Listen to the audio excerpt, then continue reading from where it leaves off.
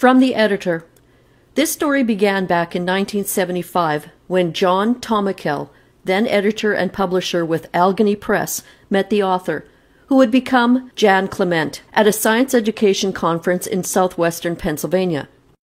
According to interviews on the internet, John Thomakel paid the author $400 for the publication and all rights to the work. 600 copies were printed and advertised, and close to 100 copies were sold, and the excess copies were put in a landfill. Little known to the publisher and the editor, the book had circulated among Bigfoot enthusiasts and was frequently cited in works of that genre. The knowledge of this came about slowly. 30 years had passed, and John Thomakel asked Allegheny Press to publish an anniversary edition. The man known as Jan Clement had passed on by then. Some material that was omitted from the first edition was added to the reprint. Among these were some sketches found with the papers of the deceased Jan Clement. The printing was completed, but only a print of 100 copies was agreed upon. John Thomakel took 10 copies for his personal use, and the other 90 copies sold out quickly. The book was never reprinted. When print on demand was developed, putting the creature on the internet became feasible, and this permits the book to remain in print and eliminates stored inventories. Thus, we have the third printing of The Creature, Personal Experiences with Bigfoot.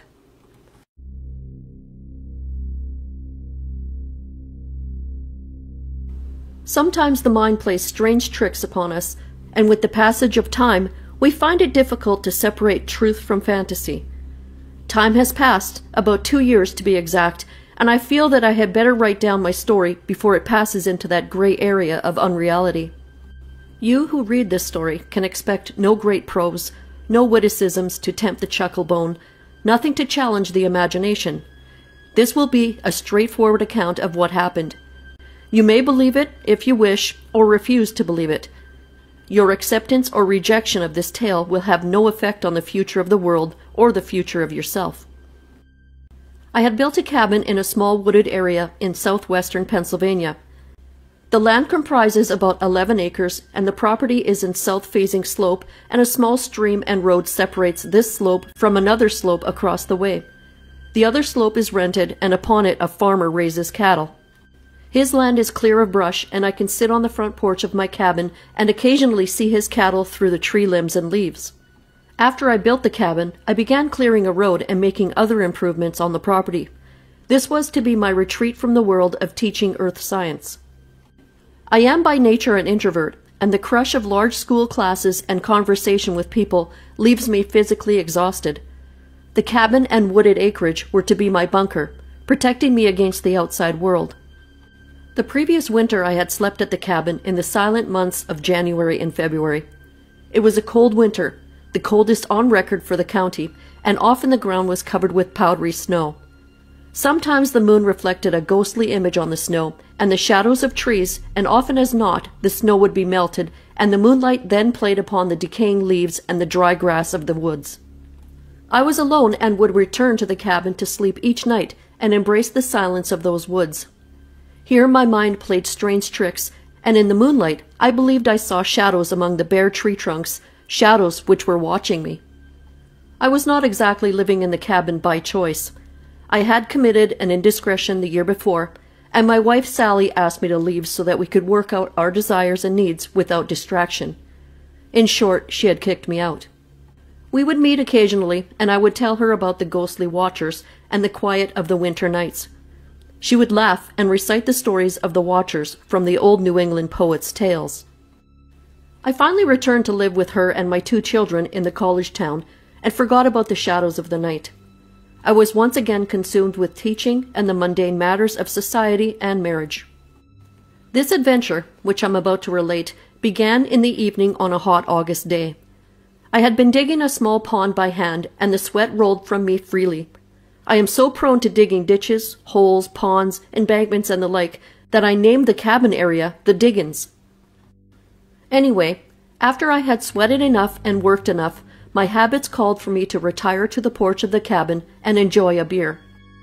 I had made my way up the slope to the cabin slower than usual, since I was extremely tired that day. I went into the cabin, got a can of cold beer, and went back to sit on the porch and relax. I took the beer, flipped open the can, and sat on the side of the porch with my feet up on a bench in front of me. I heard a slight noise to my right, and so I lifted myself and peered around the side of the cabin from the porch, and there, crouched before me, was a large, hairy creature. In an instant, the creature turned and leaped into the brush to the back of the cabin and was gone. I stood stunned. My God, I thought. I must have shouted it out loud. What to do? Shall I tell anyone? Whom can I trust? Did I want hundreds of people tramping down my property? Could I believe what I saw?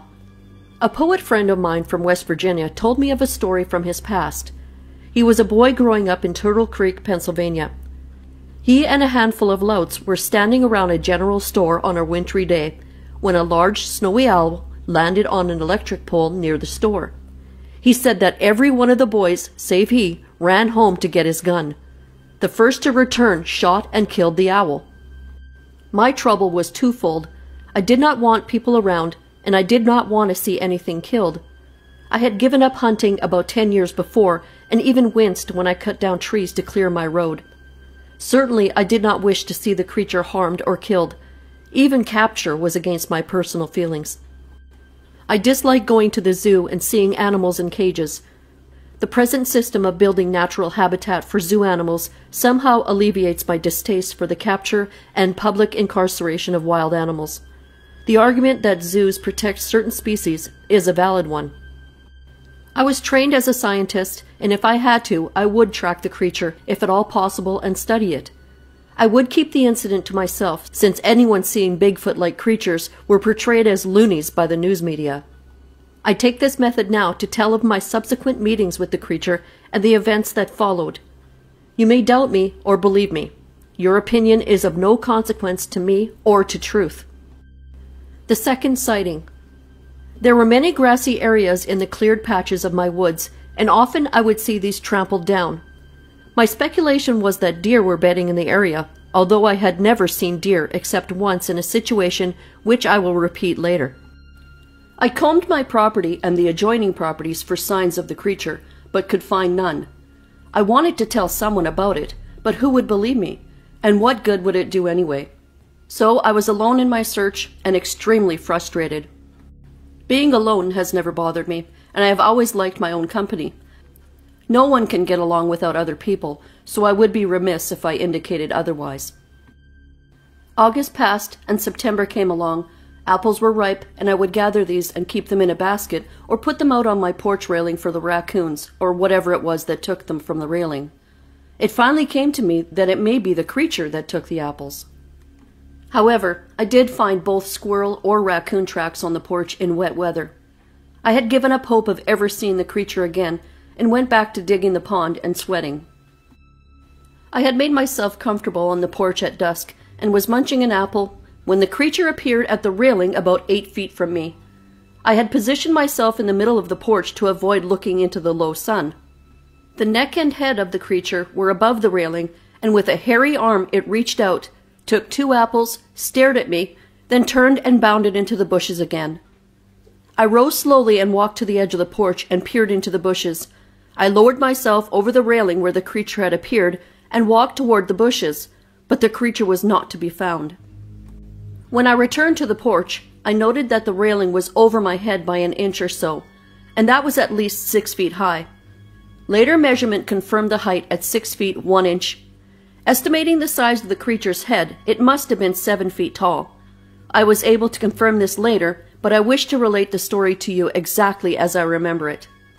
My first impression was that the creature was ape-like or man-like, about 7 feet tall and covered with short brown hair. Its eyes were large and its mouth expressive. It did not have a large protruding jaw or excessively thick lips, as artists' conceptions of ape men usually have. The body was powerful, with well-developed leg and shoulder muscles, and sported a protruding stomach. A somewhat long, limp penis hung between his legs. The protruding stomach may seem normal when one considers apes and sees pictures of them, but when an artist conceives a human, the human is pictured as flat-stomached and muscular, which is a misconception. Stand on any street corner and you will observe that humans are flabby with protruding guts. The older the human, the more protruding the gut will be found. I can say this as I look down over my own creeping obesity. So you should not consider the creature as too much different than humans on that basis. For about a week thereafter, I set apples on the railing to no avail. I would set out 2 at a time and would not leave more than that overnight. Why should the creature want my apples when he could pick his own from any of the wild apple trees that abound in the area? The reason for the creature's appearance at my cabin escaped me. There was plenty of wild food in the surrounding environment. My wife Sally wondered what the hell I was up to and why I spent so much time out at the diggings. The tension, which was already high between us, intensified. I had become hooked on the creature and yet could not divulge my obsession. Can you imagine any man telling his suspicious wife that he was late because he was tracking a large hairy creature? I finally hit upon some of the ingredients of my meetings with the creature. I had parked my car down near the pond and not at the cabin. I had worked hard and had a good sweat, and I was on the porch. So my next move was to work up a good sweat and stay on the porch of the cabin. The system finally paid off, for on the September day of the autumnal equinox, I made friendly contact. I had a good sweat, the car was parked below the property, and I had my apple bait set out. My first impression was that the creature would not appear, for this was only the 2nd day of my luring. As the sun began to set, I took a pencil and drew a line on the porch railing in an east-west direction for no other reason than I was a scientist, and on the day of the equinox, the sun always set in the west, and I would always be able to observe the directions from my porch. As I turned about from my marking, I saw the creature standing about 4 feet from the porch. It stood still for a moment, and then I made slight hand motions for the creature to come to me. I realized at once that this was not a human, and hand motions meant nothing, so I retrieved an apple from my side pocket and tossed it at the creature's feet. I was able to confirm again that it was indeed a male, its penis hanging limply in front, scarcely noticeable in the failing light. He picked up the apple, opened his mouth, and with one chomp crushed it in powerful jaws. I threw him another, and on the 3rd apple I spoke in low hushed tones, increasing my volume to normal about the 10th apple. I was now fishing apples from the chip basket on the railing. The creature loaded most of these in his arms and walked to the bushes at the end of the small clearing and disappeared. The next evening he returned a little earlier and took apples from my hand, but would not really let me get near him. As long as the railing was between us, he was calm, and when I went to leave the porch, he would walk away and watch me over his shoulder.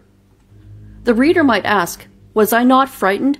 I can assure you that I was highly excited, and frightened may not be the proper descriptive term. My temples were pounding, and I wondered if I was physically up to the excitement. I have always prided myself on not being afraid of anything, and this seemed to be a situation in which the creature was afraid, and I was the aggressor. I have traveled somewhat in Europe, and have slept amongst hostile gypsies in Hungary, and faced a knife point in an alley in Piccadilly Circus in London. When these adventures occurred to me, they seemed unreal, and as if they were happening to someone else. Perhaps to my alter ego, or some other psychological manifestation of my personality. It was and is this sense of unreality about life that makes me unafraid. Besides, I was a scientist, and this was a situation in which all true scientists wish to find themselves someday.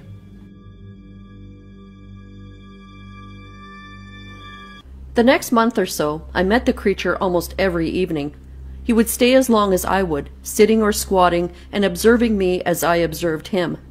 We ate food together, and I was able to touch him cautiously, and he would touch me. I brought other food to try out on him. He would eat bananas, pears, and plums, but not cherries and citrus fruits. Except for the plums, he would eat the seeds and all with great chomps and much juicing. At first he ate the bananas, peels and all, and later he would peel them as he mimicked my behavior. My main preoccupation with the creature was to measure him, and if at all possible, photograph him. My preliminary measurements confirmed my estimate of 7 feet tall. This was done by noting the height of his head as I lined him up with the side of the cabin. When I tried to take out a steel tape, he would run into the woods and would not return for a day or two. I got the same response when I left the car with my camera or a transistor radio. Photographing the creature would be difficult. However, I did not want to spook him and have him leave forever. After the first week of real contact, I decided to name the creature, since in our minds things without names do not register well. I had to name him, not only for my mental references, but in order to give him some recognizable personality and calling card. The only name that seemed to fit was King Kong, and this was ridiculous, but I settled on Kong for his large size and friendly approaches were reminiscent of the literary ape. So Kong now was his name, and I could begin attaching a personality to it. Kong's arms were about the size of my muscle at his wrists and about 20 inches around at the muscle. His legs were perhaps 34 or 36 inches around at the crotch. The front muscles on the upper legs were well developed. His buttocks were shapeless and flat. Other than those features, he was well proportioned, much like a human without the long arm characteristics of the ape world. His feet were not large and about 13 inches in length, which is about an inch longer than mine. He would not qualify for the title of Bigfoot. He did not appear on rainy days or when the ground was very soft and wet, except for incidents which I will later relate. Eventually, I was able to find a footprint and make a plaster cast of it. However, it did not seem out of the ordinary. It was 13.5 inches long and 5 inches wide. The toes were somewhat bulbous, with the little toe and the one next to it slightly shorter from the tip than the other three. I still have it stored under the cabin.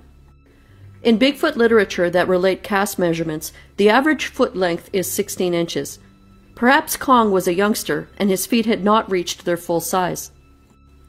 As I had stated earlier, his hair was short, resembling a mohair couch and chair set we had at home when I was a lad. The hair was longer on the top of the head and under the arms at the pubic area and on his ankles. There was no hair on the palms of his hands, very short on his stomach, chest, and face, and as far as I could tell, none on the soles of his feet. When I tried to lift his foot from the ground, he would not budge and would exert pressure on my shoulders or on top of my head with his hands. The pressure was very strong, and I did not wish to contest it. Kong had a full set of upper and lower teeth, and when he yawned, I was able to get a good look at them, but was not able to count them. He wouldn't let me run my fingers over them. All of his teeth were even, that is, they came to an even row at their lower edge or biting surface. This was true of both upper and lower teeth. They were all flat at the cutting edge, as if they were all molars. I could identify the area of the canine teeth, but they seemed the same as the others. The front teeth were thinner and I suppose incisors. Generally his teeth were white, except he had stained them by eating berries or choke cherries. I could never understand why he would eat choke cherries and not domestic cherries. Anyway, his teeth seemed to be grinders and not cutters. His eyes were brown and quite large, with the iris perhaps 3/4 of an inch in diameter. He seemed to be bothered by sunlight and appeared only at dawn or dusk. At this time, the pupils of his eyes would occupy most of the iris. There was a noticeable body odor about him, much like that of a sweating horse or wet dog. When he would exercise, it would become quite rank, and without my scientific curiosity, unbearable. No wonder he approached me only when I hadn't bathed, and at first when I had been drenched with sweat. His nose, which was covered with a fine light brown hair, was protruding with a slight bump just below the eyes. The nostrils were not inordinately large. Fine hair also covered his face just below the eyes, presenting a slight mask-like quality. His ears were slightly pointed and exhibited no lobes. I experimented with food, both wild and domestic. He would eat raw grain, corn, wheat, and oats. The prepared food which he took included white bread, rye bread, whole wheat bread, cornflakes, jelly, butter, margarine, honey, molasses, maple syrup, but not candy. I was hung up on edible wild foods when Kong came into my life, and so I was familiar enough with these to experiment. I would walk through the woods with Kong, following a few feet behind, and would pick up plants and hand them to him after taking a bite of them myself. He ate dandelions, dock, berries by the handful, choke cherries, lamb's quarters, trillium root, Indian cucumber root, wild mustard, pokeweed, and wild onion. Since most of this occurred in late October, most of the plants were old and not tender. I believed the mature pokeweed to be poisonous, but this seems to be an erroneous assumption. Kong loved spicy hot food. He ate the burning root of the jack in the pulpit without flinching. Any nature adventurer knows that the root of the jack in the pulpit is extremely hot and tortures the normal stomach.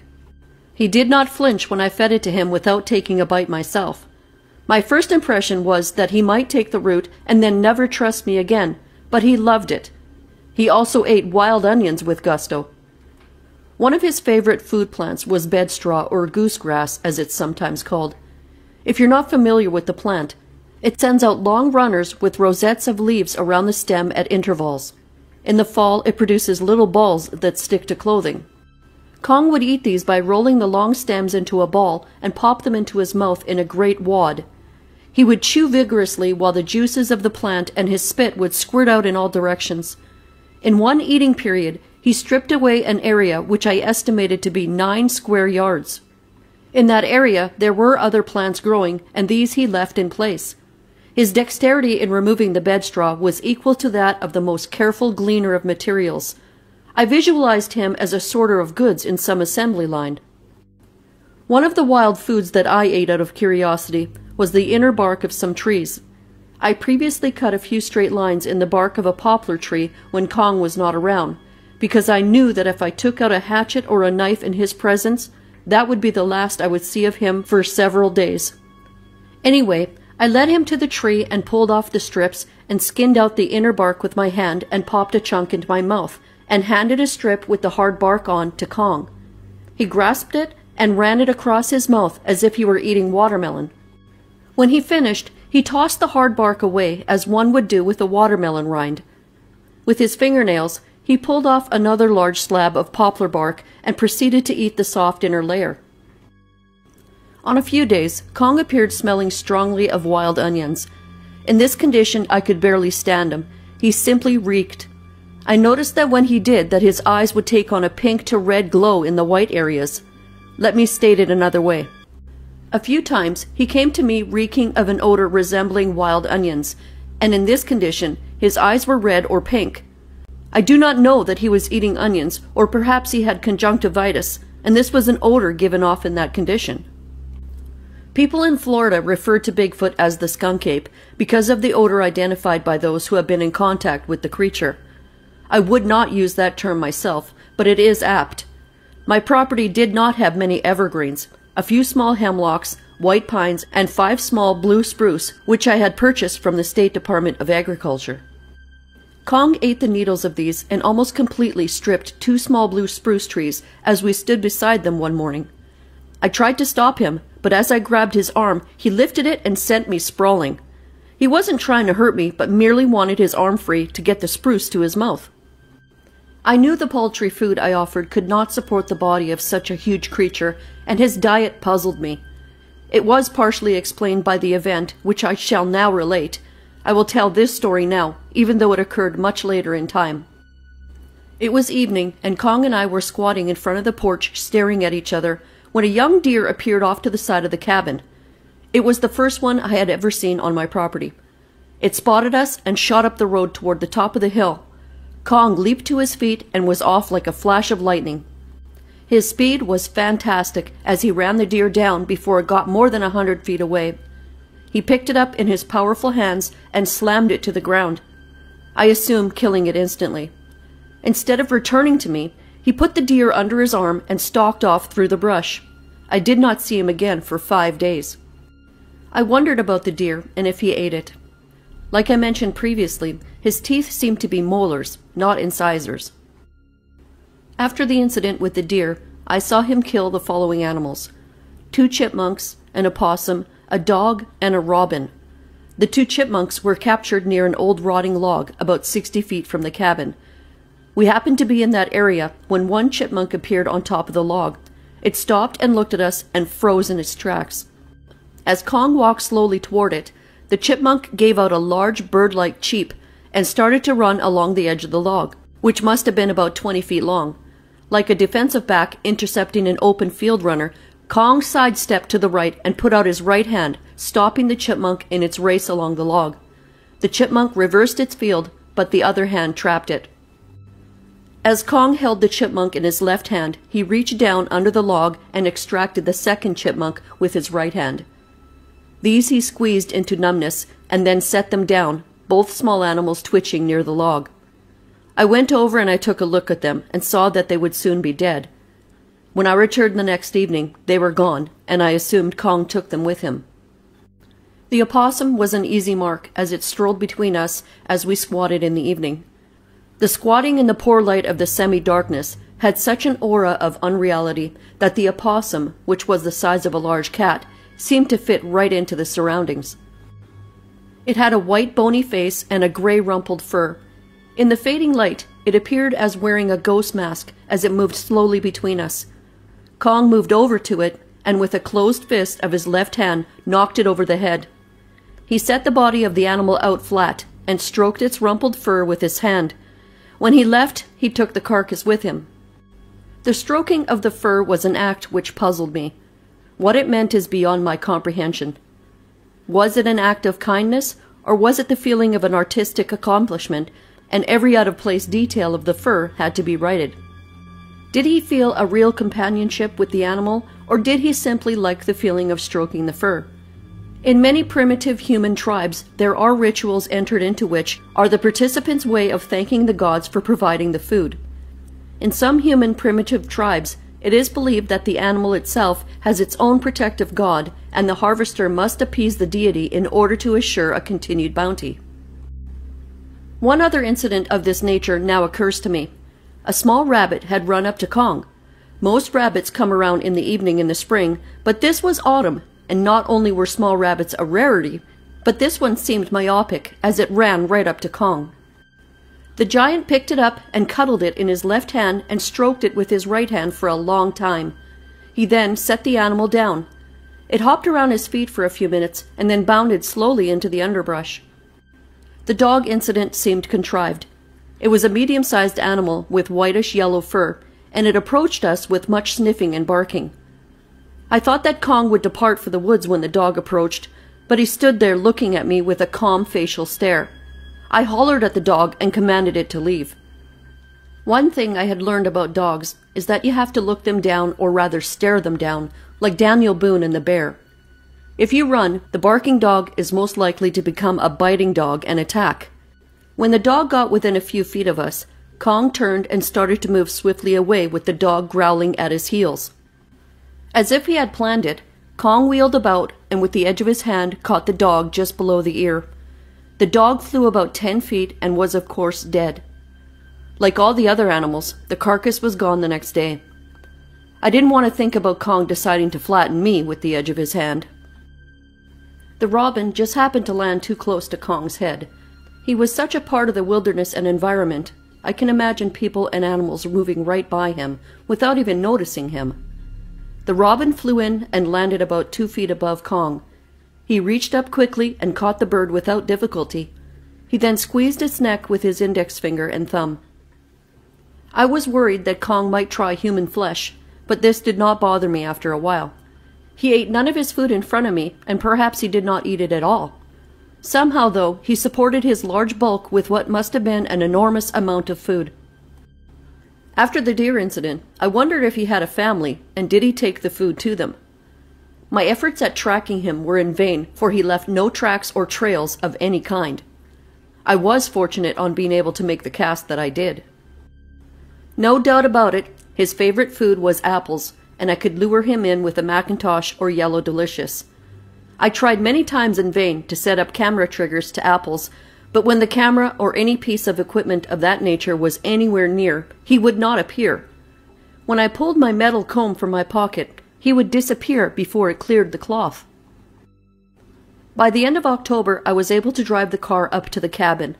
When I would slam the door of the car, I would holler, "Kong, food," and after a few minutes he would emerge if he was in the area. He would come to the vicinity of the car and stand beside it, towering over the car like some escapee from a Japanese science fiction film set.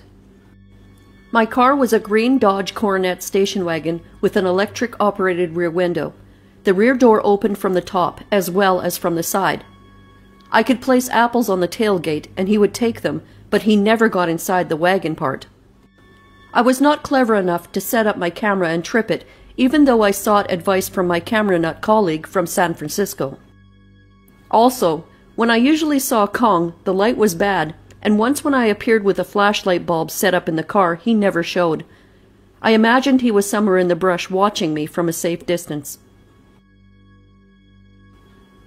When wife Sally was particularly edgy, which was quite frequently during this time, I would often feel I had to leave when Kong and I were enjoying staring at each other. At this time, he would follow me to the car and I would get in and drive away, leaving him behind with a stupefied expression which bothered me. I invited him into the car many times, but he wouldn't enter. Sometimes, as I began to drive away, he would hang on to the top of the car.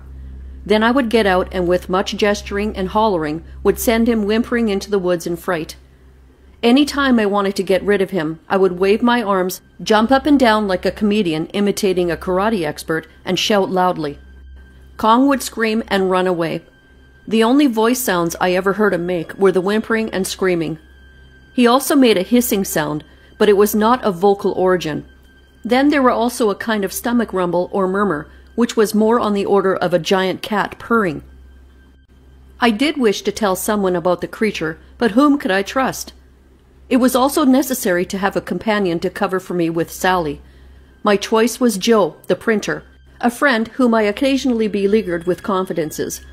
I asked Joe to meet me one afternoon after work. This was in late October, and the turned leaves were beginning to fall. Joe arrived at the house in his car and transferred to my station wagon. I had purposely set up the meeting at a time when Joe would have just finished work and wouldn't have time to take a bath or clean up. Our conversation went along something like this. I opened with these remarks. "What the hell did you take a bath for? You didn't have to. We're not going to a party, just out to the diggings to have a beer and for you to see the progress I'm making on the pond. I always shower after working in the print shop.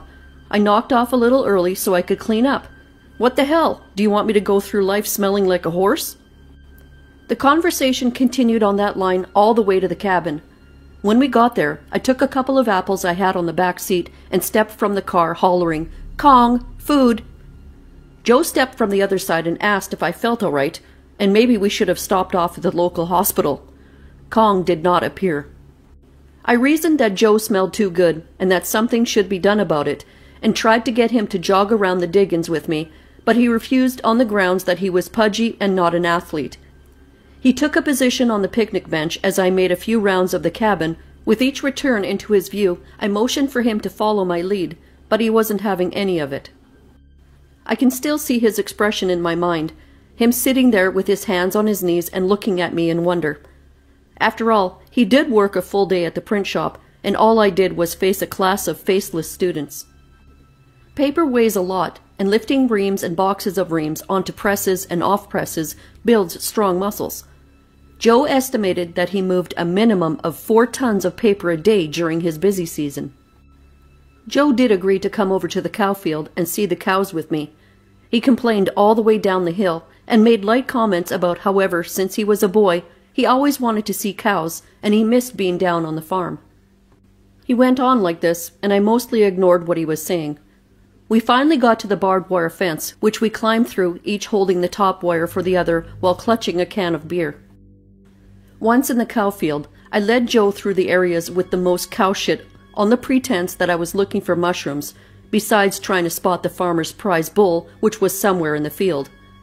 Joe was very dainty, and he missed every pile of manure. He kept complaining about the amount of manure and the smell, and I argued that we, in our civilized way, were not aware of the relationship we have with farm animals. Nobody stops to think that the hamburger comes from cows, and a cow on the hoof represents food on the table. He didn't buy my philosophy and continued to dodge the cow shit. Finally, I said to him, "Look, you're going to think this is crazy, but would you mind stepping in cow shit with both feet?"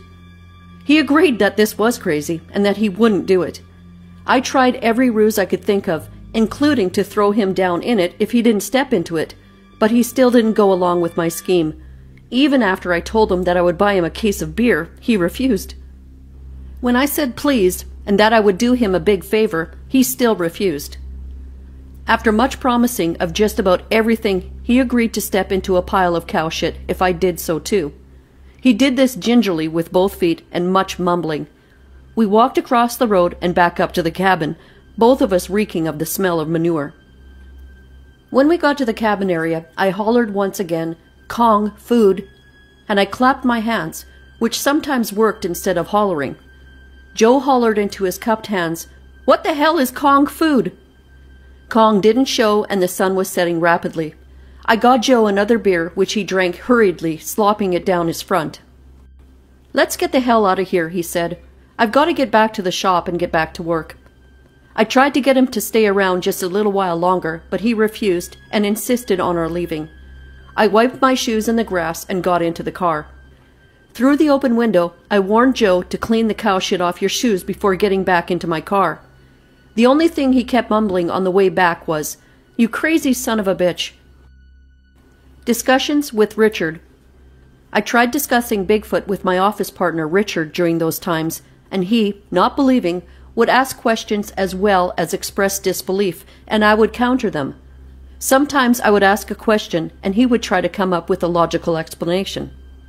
His mind was not closed, but he wanted proof or facts of some kind.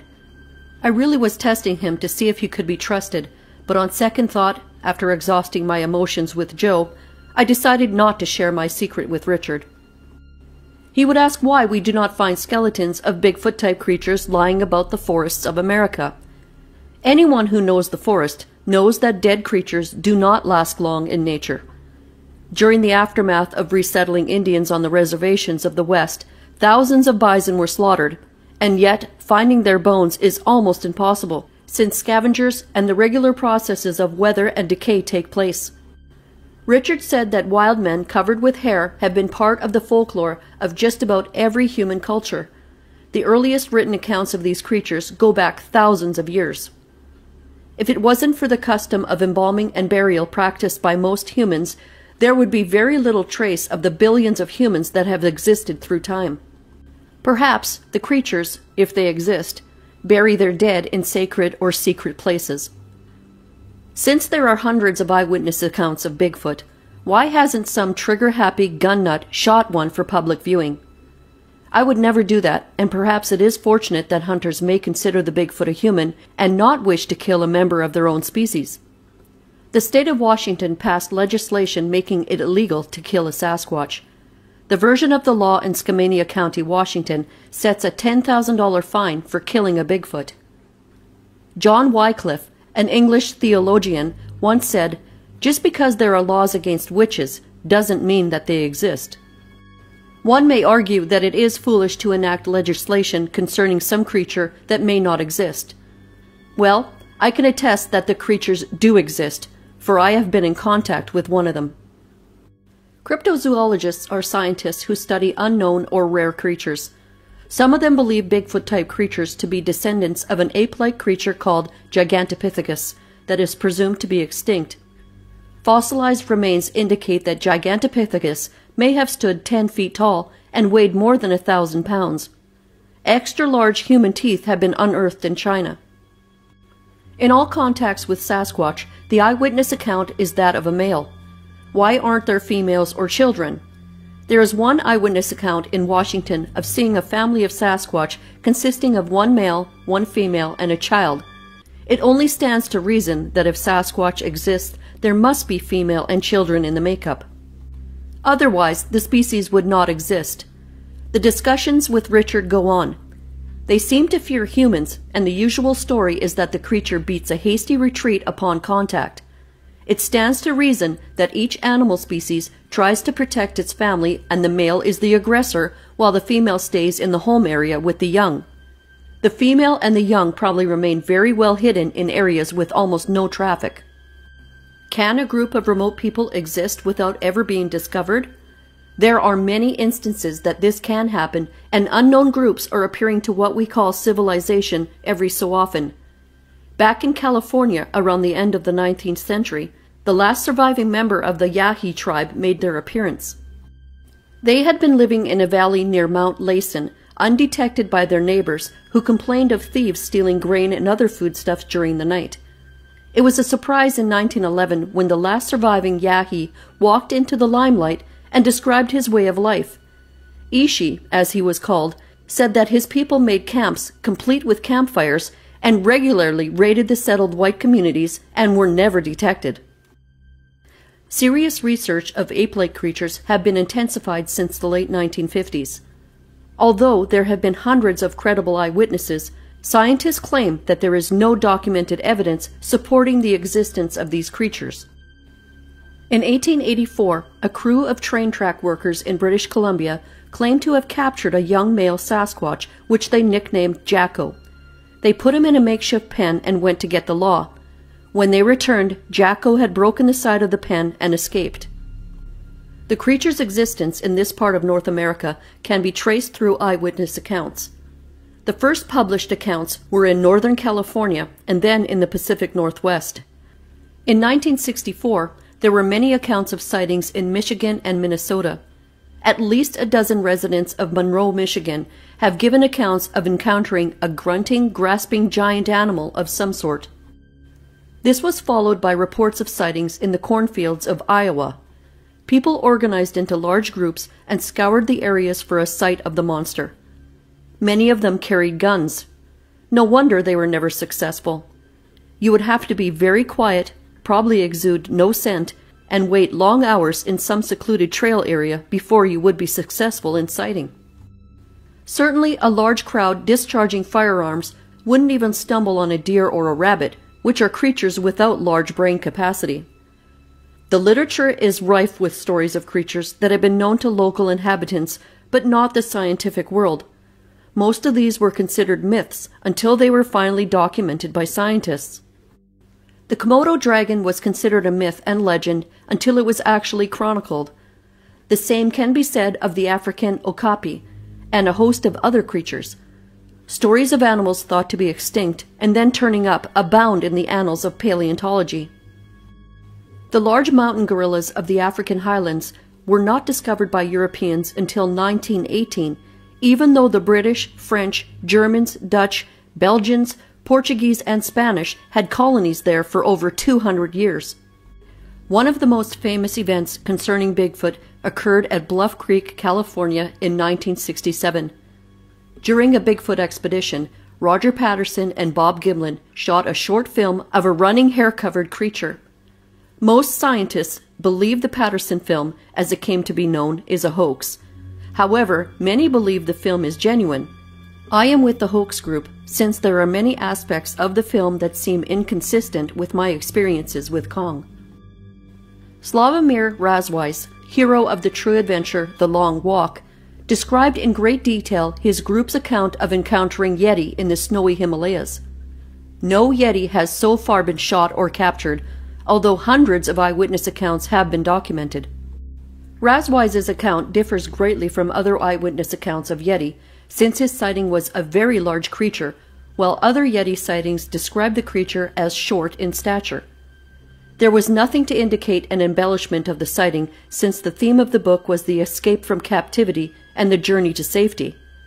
The Yeti incident was a side issue, since the creature blocked their descent from the mountain. I wanted to tell Richard and invite him out to see if Kong would appear, but I just couldn't do it.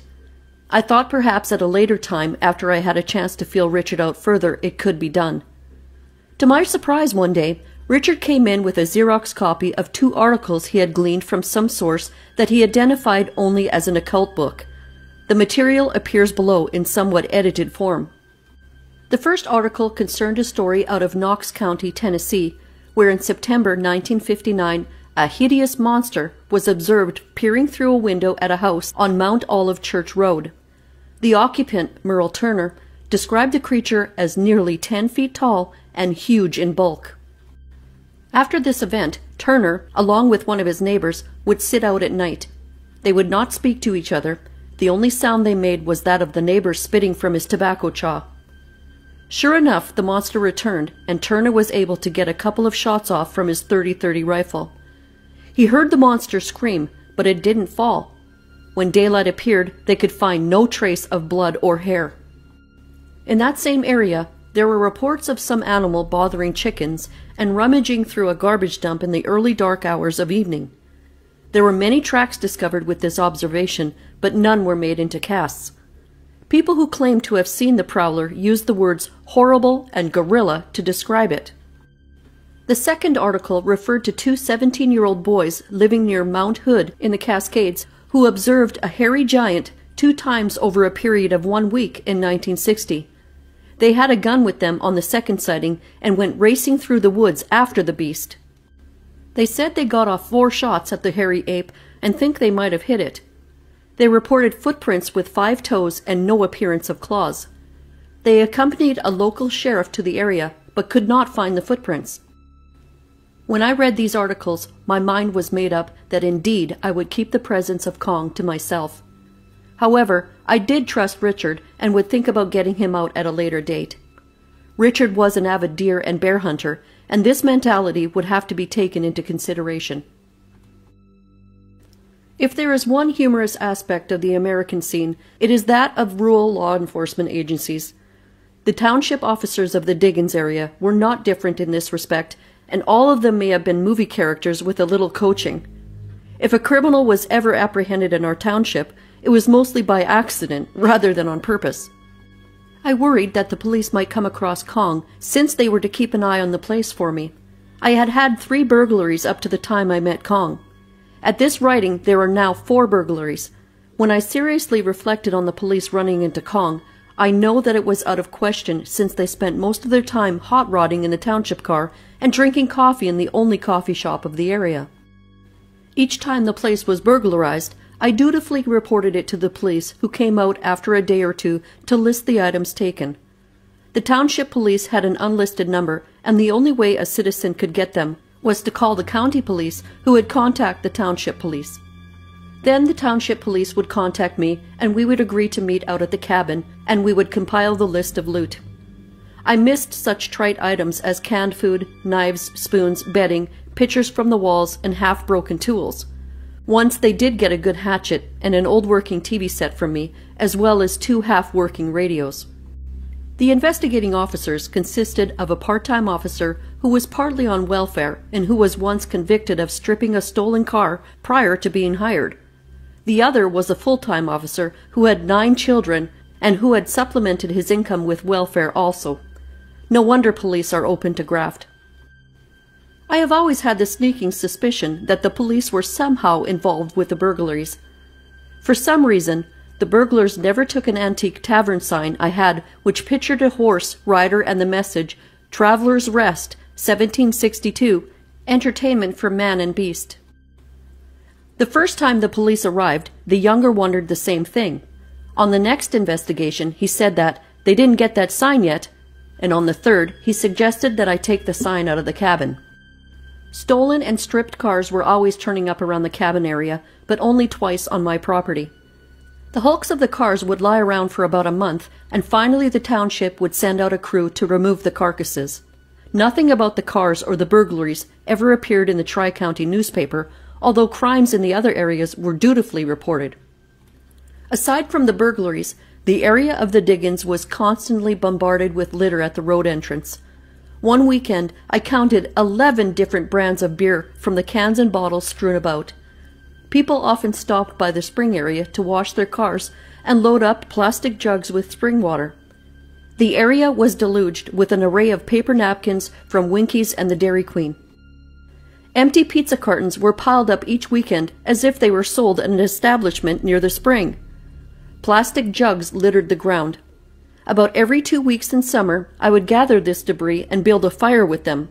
The cans and bottles I would take to the Diggins and throw into a hole that I dug for the purpose. On one occasion, I had a fire going by the spring and was burning debris when a middle-aged couple with a teenage daughter stopped and filled up their plastic jugs with water. As they got into their car, ready to leave, the daughter threw a paper bag out the window into the spring. They drove away without speaking to me, and I hollered, "Litterbug," after them. It was a constant battle with these litterbugs. I once put a sign, "If you continue to litter, I will destroy this spring," beside the pipe outlet for the water. Thinking myself clever, I signed it, "The Troll," since in mythology all springs were guarded by trolls. This didn't work. This was followed by another sign, "Pigs leave litter," but this too made no impression. I tried to get the township health department to post "No dumping health department" signs, but their promises were never fulfilled. I was probably considered a nuisance by the township commissioners. I had my property posted with no hunting signs, but this didn't stop trespassers, and so I switched signs to include all trespassers. Even though the diggins was off the beaten path, there was a steady flow of traffic on the road on weekends. I once came across a man in a sports car sighting his rifle up into the cow field and adjusting the scope. His wife sat calmly in the driver's seat. I'm not sure if it was his wife, but that identification is close enough for my purposes here. As I pulled up alongside of him, I asked him what he was doing, and he answered that there was something moving up there in the field. This was before I met Kong. I assured the man that I was glad it wasn't me up there as he fired 2 quick rounds. I asked him what it was he shot, and he answered that he didn't know for sure, but it got away. He ran around to the passenger seat, got in, and they drove away. I walked up into the field, but could see nothing. Except for the weekend traffic, there was not much activity along the roads except for people dropping off trash, most of which was done by moonlight. However, one day, as I was cleaning out my ditch, a beat-up pickup truck bearing 3 men appeared. The man in the end passenger seat said, "Hey, I did your roof." I ignored him. He said, "I'm talking to you, come here." Being courteous, I went over to him. This too was a couple of months before I met Kong. The 3 occupants were dark-skinned, but not members of the black community. The driver was an older, portly man about 60. The thin man in the middle appeared to be in his early 20s, and the round, stocky man talking to me was in his early 20s. The stocky man said, "Look in the back," which I did. He said, "We just got finished with a job and we have some tar left over, and we can use it up on your roof for $14. The men did not seem to be from the local area. A small rug hung from the back of the truck covering their license plate. I pondered the situation and figured it would give me another 3 or 4 years of wear if I had the rolled tar paper coated, so I said okay. They drove up to the cabin, and immediately the skinny guy got on the roof and the stout one handed him a hose from the vat of tar on the back of the truck and started the pump. The skinny guy moved around, then laughed and said something like "uh-oh" in a foreign language. The stout fellow said something back to him, and if I had to interpret it, the words were something like, "Keep going anyway." The older fellow kept moving behind me as I watched them. It gave me an eerie feeling. He asked me if there was anyone in the cabin, and foolishly I said there wasn't. He said he wanted to take a leak and didn't want to embarrass anyone, but he kept standing behind me. I said I would get my wallet, which was in the car, and pay them. When I checked my wallet, I found I only had $11, and I said that to the stout fellow. I told him I would give him a check for the $3. He said, "Wait a while. There is a misunderstanding. It was $14 a gallon, and they have already used up about 3 gallons of tar on the roof." Sometimes my stupidity knows no bounds. I knew that I had been had, and this was a group of con artists. I had recently read about gypsies being in the area, using confidence tricks. The older man moved behind me again. I explained that all I had was $11, and they were to stop work immediately. The stout man said okay, and he would accept the $11 on condition I didn't contact the police or put them in a bad light. I mumbled something about being sorry about the misunderstanding, and it was my error. The older man asked if I had any fishing equipment in the cabin, and could they borrow it to fish in my small pond, since he saw some large fish near the surface when they drove up. I said I didn't have any fishing equipment, and the stout fellow said, "Please, it would help us a lot if we could catch some fish for our dinner." Again I said I didn't have any kind of fishing equipment. Their demeanor had changed from one of toughness to one of pleading. They did, however, have $11 of my money in their pocket, and I probably had a hole in my roof. They left, and after a few minutes to calm my nerves, I headed for home.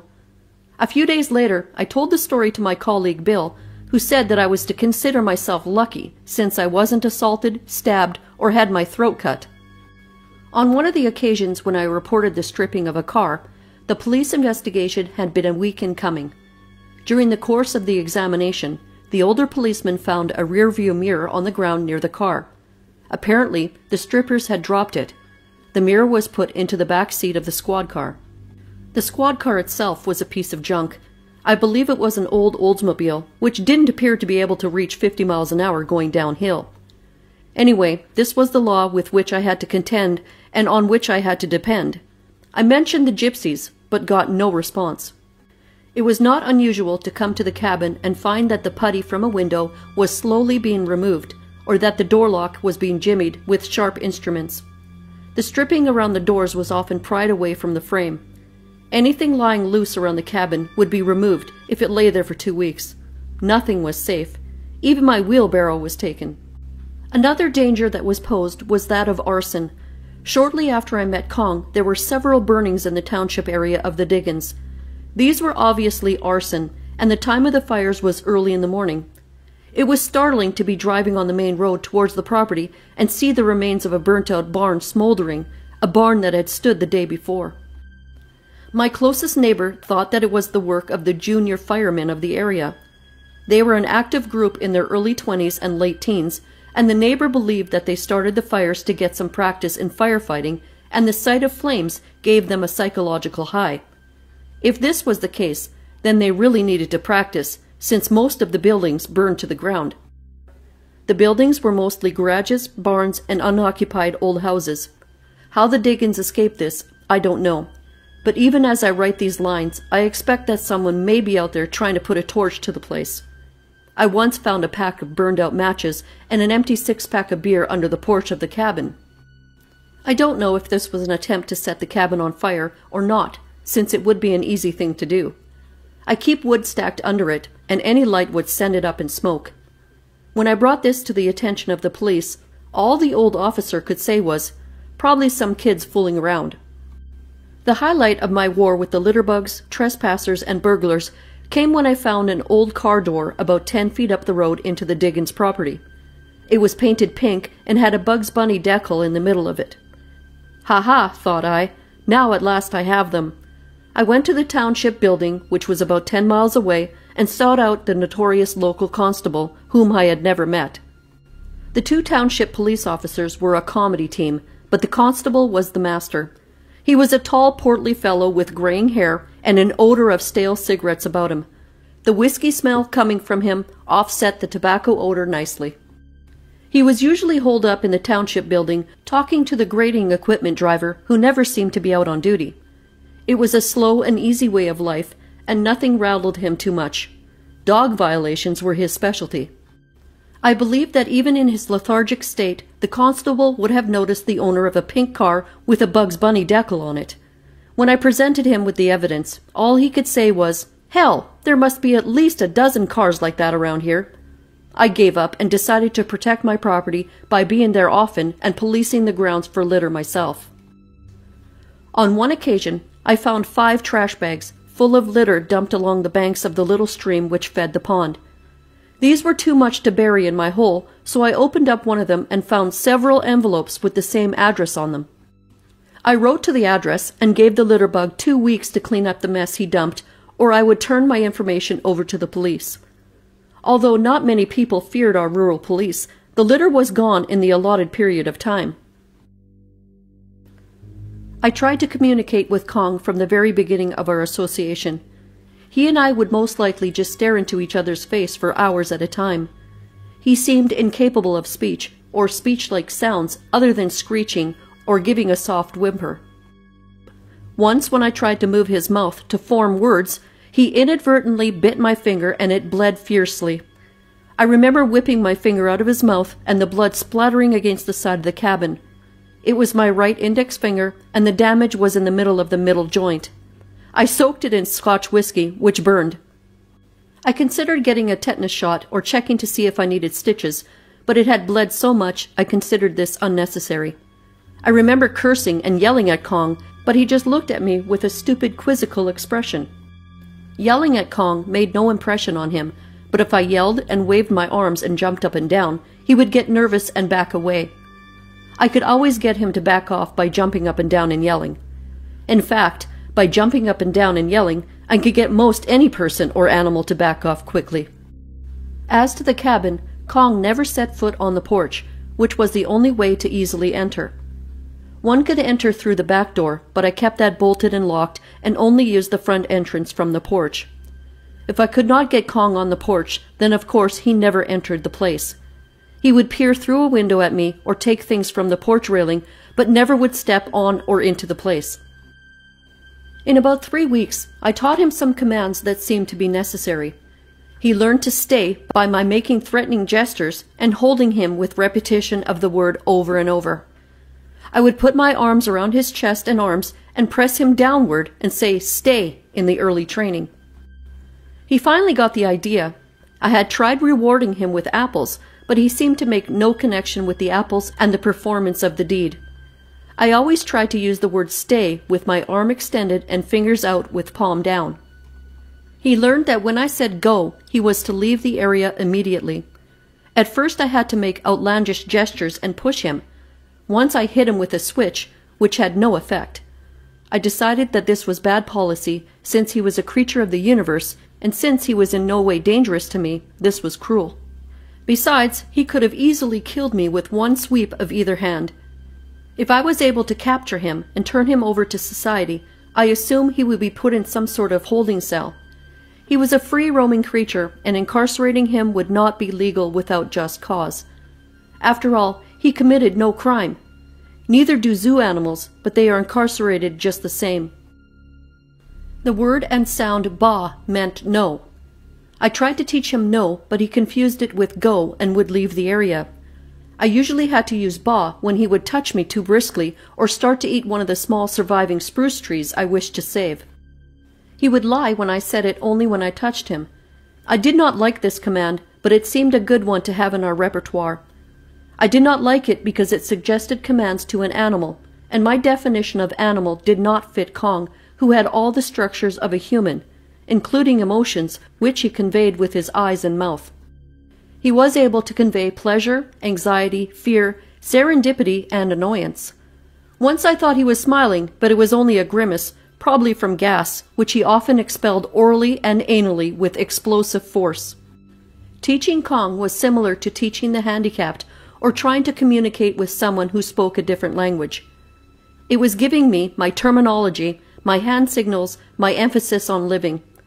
If we are all creatures of the universe, then there must be some language that two unlike creatures could use in communication. This was the attitude I had in trying to communicate with Kong. He understood food and eat, but did not pay attention to any commands of this nature. I would leave food on the tailgate of the station wagon and would say, "Kong, food on car." But there would not be an instant response to the idea of car. He would check other places where I usually left food before he got around to the car. These places included the picnic table, the cabin steps, the porch railing, and the base of a large wild cherry tree. He did not seem to grasp the meaning of yes or okay, because he had no need for asking permission. In the world of nature, the creatures take what they want or do what they wish, and are only deterred by superior force or cunning. Therefore, he did not need to ask me if it was okay to eat an apple. If he had an apple in his hand and wanted to eat it, he would do so. If I took an apple away from him and he wanted it back, I was not in any position to prevent this. I once tried training him to take food from my pockets. He was able to take a small peach from my chest pocket with ease. Wanting to really try his dexterity, I put an apple in a front pocket of my blue jeans and put his hand on it saying, "Kong, food." He didn't understand this, and so I curled his fingers around the apple and he finally realized what it was. He calmly ripped my pocket down to my knee and in so doing threw me to the ground. I was happy when the apple rolled free and away from me. Kong picked it up, unconcerned, and squashed it in his mouth. When I related that Kong and I would sit and stare at each other for hours, this is not exactly the case. He would not sit, but would kneel on his knees, squat, or stand. The comfortable position for him was squat. I would try to assume his position, and the squatting position came easy to me since I was a catcher in baseball and could stay that way for hours if need be. The mountaineers of the Appalachians refer to this position as hunkering, and these people can all do it for hours while engaged in conversation and hand movements, often balancing a jug and gun at the same time. I often had the feeling that Kong was studying me as much as I was studying him. I do not know his purpose, but mine of course was scientific, and it was my obligation to report his presence to the civilized world. I cannot imagine him communicating anything about me to anything or any other creature of his own likeness. Since he existed, I am under the impression that there are others of his kind in the universe. I suppose I should use the term Earth rather than universe, since the latter may convey the belief that he was from outer space. To me, this is absurd, given that he could not possibly operate machinery. One may argue that he was deposited here by someone who could operate a spaceship. What could possibly have gone through his mind as he squat there staring at me? I have had my boyhood dog Powell stare at me and into my eyes for what seemed like hours, and in my childhood I wondered what he could have been thinking. Perhaps I am capable of the hour-long stare that pleases animals, and perhaps I hold them with an eye expression that I am not aware that I possess. In my entire association with Kong, he never once handed me anything. He never shared anything. His actions were of one of take or ignore. He would touch me, but I could never understand why. He didn't seem to be feeling my skin or analyzing me or checking me out. Just reach out and touch every once in a while. In our many hours of just squatting and looking at each other, there seemed to be no purpose on his part. He seemed to anticipate that I would devise something or do something or give him something. It does not seem strange to me that we would sit and look at each other for hours. I do that with my cat to this day. Members of certain Indian tribes of South America lie in hammocks for 16 or 18 hours a day with no communication with each other. They stare at the trees or the sky and just lay there for days. In our social structure, people who lie around for hours are frowned upon, and methods of prodding and ostracism are employed against them. The longest Kong and I stared at each other in one stretch was probably 2.5 hours. I do not want to give the impression that this went on in marathon fashion with a massive stare-down. I would just study him for about half an hour, and then do some little work around the cabin and go back to the spot, and Kong would still be there ready for another half-hour session. His patience was remarkable. These sessions seemed to produce a hypnotic trance on him, but when I would move it would break the spell and he would shuffle. While in the staring state, he would appear to be immobilized, but then all of a sudden he would move and break this spell. In our stare sessions, I would often reflect upon his knowledge of his environment. I wondered if he was aware that we were on a planet circling the sun and that there were other planets doing the same thing. There are, of course, a lot of people in the world unaware of this. I wondered if he had any knowledge of great metropolitan areas. Did he know that there was such a place as China or Germany or Africa? I know so many things. The amount of my knowledge staggers me when I reflect upon it. So it is with all humans. What did Kong know? What fraction of my knowledge did he possess? I suppose it really doesn't matter if a creature is aware of atoms and molecules, since it probably doesn't matter to the average human that atoms and molecules exist. They will go on with their important social relationships and their vehicle and television hang-ups, and in this area, worry when their favorite baseball team gets its next shot at a pennant. If Kong possessed knowledge of anything beyond eating, he did not relay it to me. He was a creature of the environment, and he took from the environment those things which he needed and ignored the rest. He was obviously shy of humans, and yet he had made contact with me, and seemed to enjoy it, or at least he kept coming back for more. Part 2. The Creature. Personal Experiences with Bigfoot. This video is not intended for children. As I have reflected on Kong, so do I reflect on my failure to effectively bring the existence of Kong to some scientist. It is a protective type of jealousy which inhibits the minds and hearts of scientists. We work in secret until we have proven theories or have completed our works, and then we release them to the world. If the theories or works go wrong, then we don't admit it and keep our secret failures. But hope dwells eternally within us, and we all wish to make some contribution to the world of knowledge. It was with this high hope that I did approach another scientist with the knowledge of Kong. These events are related later in the story. From my observations, I would have to suggest that Kong was a creature of the deep forest. He ate wild plants with gusto and could kill animals as large as a deer with ease. He broke tree limbs for their fruits. He once broke a wild pear tree limb 3 inches in diameter like it was a stick. I did not see him climb trees for their fruits, but I assume he could if he had to, or so wished. If the tree had visible fruit, he would shake it and gather what fell. Once he shook an apple tree for at least 10 minutes with no results. The tree was about 30 feet high, and it shook furiously from its trunk to its top. The lack of fruit fall did not prompt Kong to climb up after it.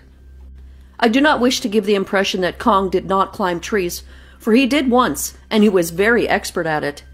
He was heavy, but had great agility. On this particular occasion, he raced to the upper branches of an 80-foot tree without effort. His climb with feet and hands took about 4 seconds, about the same time it would take me to walk 20 feet on the ground. It was hand to feet and up into the branches. He seemed barely to touch the small branches as he sped upward. He rose, seemed to look around, shook the limbs he was holding with his hands, and then descended just as quickly. On his way down, however, he took time to run his hand into a bird's nest, which was within his reach. He did not remove anything from the nest. As he hit the ground, his pot gut was shaking up and down. I wondered about the bird's nest incident. Did he do that in search of a bird or eggs? I didn't try eggs on him, and I guess he would eat them if he had a chance. There was a pheasant's nest near the cabin the spring before I met Kong. It had 16 eggs in it when I discovered it, and in one day they were all gone. There was no sign of eggshells around, and it appeared to me that some raccoon or weasel or something like that carried them off. Several times before I met Kong, I would see the tops of trees shaking in the distance and assume that this was the wind patterns around the diggings. After one high wind, I had at least 30 large trees blown over. From that time, it was obvious that the wind patterns around the diggings were modified by the shape of the hills, and when an isolated tree started shaking, it did not seem strange to me.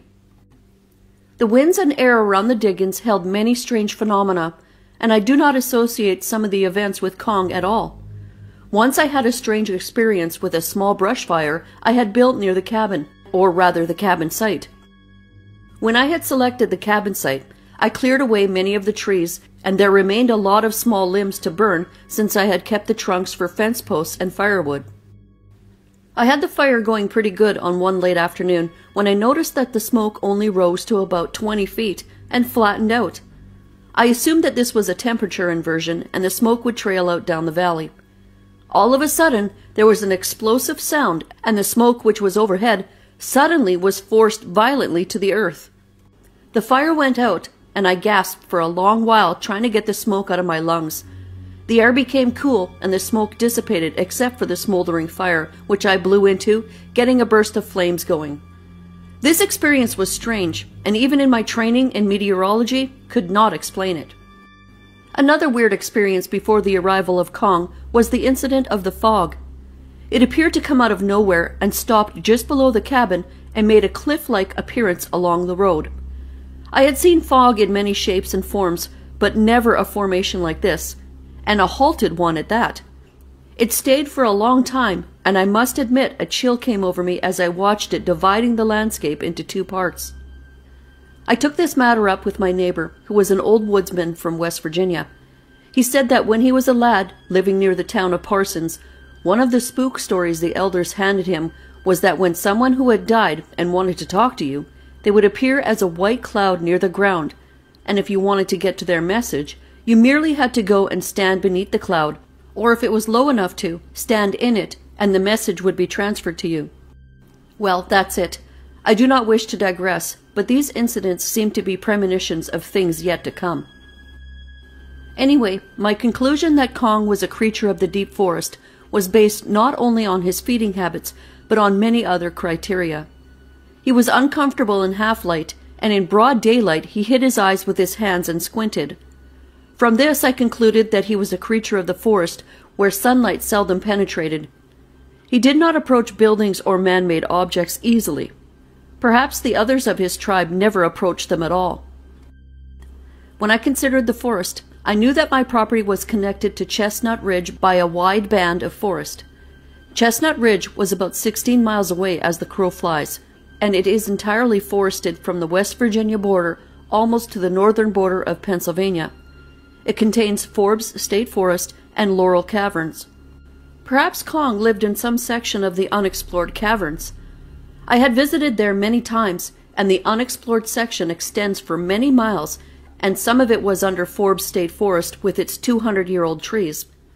I had wandered through this forest for years, and only once did I meet another person. It was a hunter during the doe deer season. The area is truly a wilderness. The people living on the fringes of the state forest are as wild as any forest creature. I remember parking my station wagon near a house on a gravel road and entering the forest at that location. A girl, who could be no older than 8 years old, came out of the house to see what I was up to. She was smoking a cigarette, which she put in the middle of her mouth and waved at me with both hands. As stated earlier, Kong was also terrified of cultural objects made of metal, plastic, or glass. If there were others like him around, indeed he was the pioneer of them all, since he had approached and befriended man. Perhaps they had tried it before, and one of their members was shot. The shooter may not have wanted to consult the authorities, fearing that on close examination he had killed another human, however wild-looking. Once we sat in the midst of my woods eating, I chewing wild mustard, while Kong ate handfuls of bedstraw, goosegrass, that I had mentioned before. For an instant I thought I saw a dark figure through the brush about 50 feet away. I leapt up and ran toward the area, to find nothing. After reflection on the event, I realized that Kong moved with blinding speed, and if there were others of his band about, they would have to want to be seen for me to see them. No human could possibly find these creatures in the wild if they did not wish to be found. Perhaps they could be tricked into exposing themselves, but this seemed remote. Perhaps a long-range telescopic camera might do the trick, but I doubt it. Close-range cameras are out of the question. Not only did Kong have good vision, but he also had sharp instincts. As stated earlier, he did not venture forth on bright sunlit days. At least he did not venture out to my knowledge. Someone someday may have a camera in his possession and come upon such a creature sleeping and take it by surprise, but even this seems unlikely since Kong's hearing was phenomenal. He would perk up and stare in a direction, and later a sound of a plane or car would come from the direction of his stare. I really don't know how he slept. I assume he did sleep, but this never occurred around me. Perhaps he slept in the daylight hours, since I never saw him except at dawn a few times and often at dusk. He was willing to stay late into the night. When I once built a fire near the picnic table, he left the area. Figuring he had departed for the night, I covered the fire only to have him appear. My conclusion was that he was afraid of fire, and this was correct. When I later tested this theory by striking a match, he shrieked and leaped away. It is probably for the best that creatures like Kong do not use fire and do not cook their food. Imagine what would happen to the large forests if there were many such creatures and they used fire in the manner of humans. I have stated that Kong would only whimper and screech, but on one occasion he made another sound which seemed to emanate from his stomach and chest. One moonlit night, after I had squared my absence from home with the powers that resided there, I sat on the porch of the cabin drinking some cheap red wine when Kong appeared. His eyes reflected the moonlight in a manner that created a ghostly set of pits in his head. The only item in my experience to compare with this was the appearance of the eyes of the yellow pike, also known as walleye. This species is also known as pickerel. The fish have these ghostly round, moony eyes. That moonlit night, the eyes of Kong were like those of a small animal when car headlights beam upon them. I came down from the porch and squatted, and Kong immediately squatted, but rose again and started to walk away. I followed him. He led me on a rather brisk walk through the high weeds and into cut-over patches where berry bushes and scrubby, thorny brush abounded. All the while, he made this singing noise with his chest and stomach. Finally, I had to quit the race since I was exhausted, as well as badly scratched and cut from the berry bushes. Kong continued on and didn't look back as I returned to the cabin to bathe my wounds and remove some thorns embedded around my knees. It was a cloudy day in the last week of October, and I sat at the picnic table sipping a beer. The table was one of those low types with attached seats. It was under a medium black locust-sized tree near some low brush. Beside the table, about 8 feet away, was a pit and grill surrounded by log seats. Kong was to my left on the other side of the log seats, scratching in the ground, probably looking for roots or grubs. I contemplated what to do about divulging Kong's existence and what was to be the future of the creature and our relationship. I couldn't keep him to myself very much longer, and yet I hated to expose him to the world not of his own choosing. It was a feeling, as I recall, like I was about to double-cross an old and trusted friend, although I had only been acquainted with him about 6 weeks up to that time. As I remember the situation, the air was warm even though the clouds cast an aura of gray over everything. A slight wind was blowing from Kong to me, and I could detect his odor in the air. It was a mild form of wet dog, and if I smelled it to this day, I would be sure to recognize it again. There must be something primeval in the sense of smell, since an odor once recognized is never forgotten. I guess that's what the perfume industry is based on. Well, anyway, the perfume industry wouldn't be interested in duplicating Kong's odor, for it was a disgusting thing, and I remember the fact that I was downwind from him on that particular day. I heard a slight noise to my right and looked up to see an old gentleman approaching about 10 feet away. He was dressed in a faded red shirt and what apparently once were dress trousers. He wore glasses, the rims of which seemed to hold up a straw hat. I shouted to Kong, "Stay!" Terror filled the eyes of the creature, and he froze in his digging position. Kong was pretty good at freezing in place, and he could hold a position for a long time, almost without breathing. The old man approached and put one foot on the table seat on the opposite side of the table. He made some familiar "how are yous" and the usual first friendly remarks. He stated that he was gathering mushrooms and that he didn't know that there was a cabin here. He displayed about a half a chip basket of mushrooms, some of the edibility of which I doubted. He smoothed them over in front of me and picked up a few of the large ones and held them between us and made remarks about the ages of mushrooms and how he cooked them, and so forth, along those lines. He stated that he and his dad had gathered berries and mushrooms on this property for years. The old man went on to say that he had just suffered a long illness and was now allowed to go out alone and walk in the woods and gather berries and things.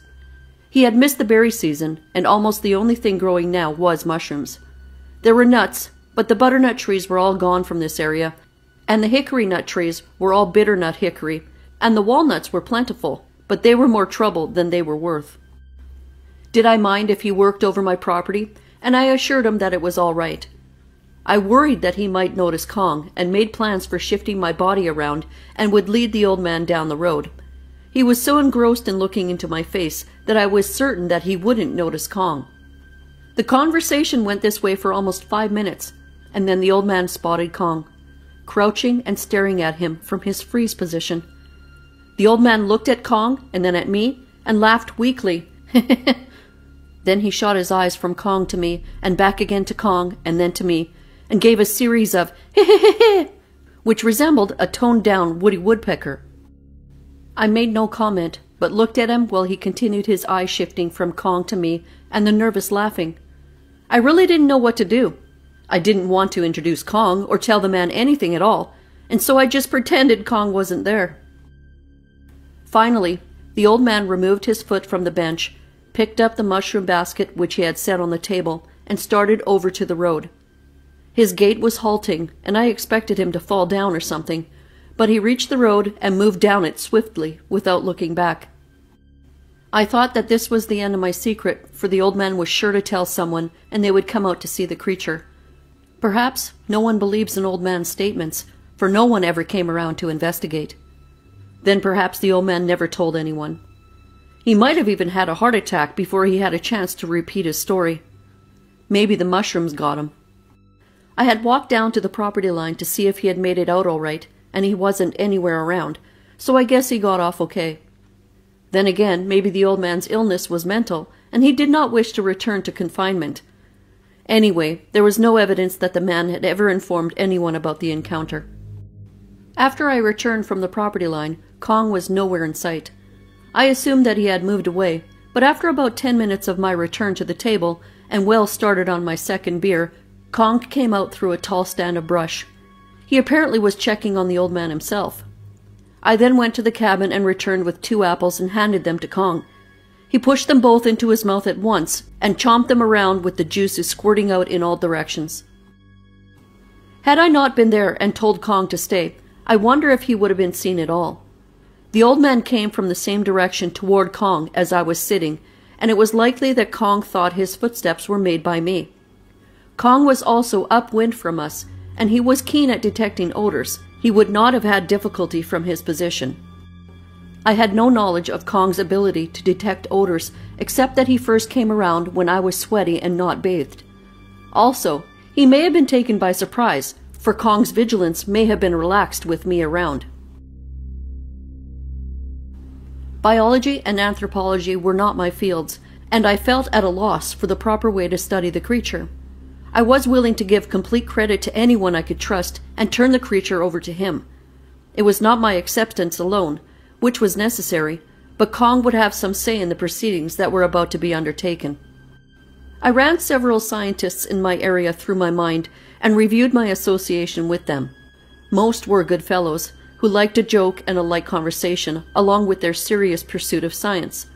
I finally settled on two possibilities: a wildlife expert from the local college and a zoology instructor from a neighboring institution. I finally decided on Barney Prescott, the zoology instructor. It was a Wednesday morning when I drove the 30-odd miles to the college. Parking was at a premium there, since this was a commuter institution. I ended up parking on a street several blocks from the campus. Students with jock jackets were all over the place, leaning on parking meters and sitting on curbs, even though the weather was quite chilly. I asked directions to the biology department since I had never been there, even though I knew Barney well from having served on several state committees with him. After several false starts, I found the place and read the roster outside the main biology office. Dr. B. Prescott was in office 214C, and his office hours started in about half an hour. I didn't want to have to track him down, so I went over to the student snack bar and had a cup of coffee while I waited for the time to elapse. There I studied the boisterous behavior and language of the students and compared them and their lifestyles to those of Kong. The creature Kong won by comparison. I finally found Barney in his office and was greeted warmly. We talked for an hour or so, and I told him that I had a lead on a Bigfoot-like creature and perhaps he might wish to check it out with me. Even though he and I had many a joke and beer together at conventions, he knew that I was serious, and so he responded seriously. Barney stated that this was a topic of interest to him, and that he had made several casts of possible footprints of such a creature when he was a student in Idaho. He had also traveled to Western Oregon, where he had interviewed many people about the Sasquatch, and he was certain that such creatures existed. Sasquatch was the Indian name for such creatures. He showed me a footprint cast he had made. I put my foot beside it and felt that it could not possibly be related to Kong, since his feet were not that large. Anyway, it appeared that I had come to the right man. Barney related stories of hunters, fishermen, and lumbermen of the Cascade Mountains who saw the creatures. He told me about the 10-second film made by a man on horseback. Barney had a theory about the native Indians knowing and communicating with the Sasquatch, but keeping these close associations secret since the white and black men are both deceitful and cannot be trusted. He also stated that such a creature existed in Russia, and the Russians referred to the ape-man as Almas. We decided to meet on Thursday at 3, and I would lead him to the area of my suspicions. Barney had a Jeep, and we would go in that vehicle. We wanted to meet earlier, but my duties were over at 2, and I couldn't possibly get away before 3. I mentioned that I thought the creature would be more available at dusk, but he said the deep woods were always in dusk, even in daylight. I walked back to my car thinking that I had made a good choice, and how great it would be to work with a pleasant fellow like Barney. When I got to my car, I found it vandalized. My radio antenna was broken, the hubcaps were gone, and the window was jimmied on the passenger side, and my briefcase was missing. I made my way to the local police station and dutifully reported the incident to a board desk clerk, who sent me away with the comforting thought that my insurance would cover it. At 3 the next day, Barney pulled up in his Jeep with a grin of high expectation on his face. He was dressed in a camouflage outfit, including a duck hunter's cap. This seemed funny, and he asked if I was bringing anything, especially some Scotch whiskey, since he knew my addiction to the stuff. I said no, and piled in and told him to head for the main highway. As we drove along, I looked in the back and saw walkie-talkies, binoculars, cameras, and to my horror, a high-powered rifle. I leaned over the seat further and spotted a box of rifle shells.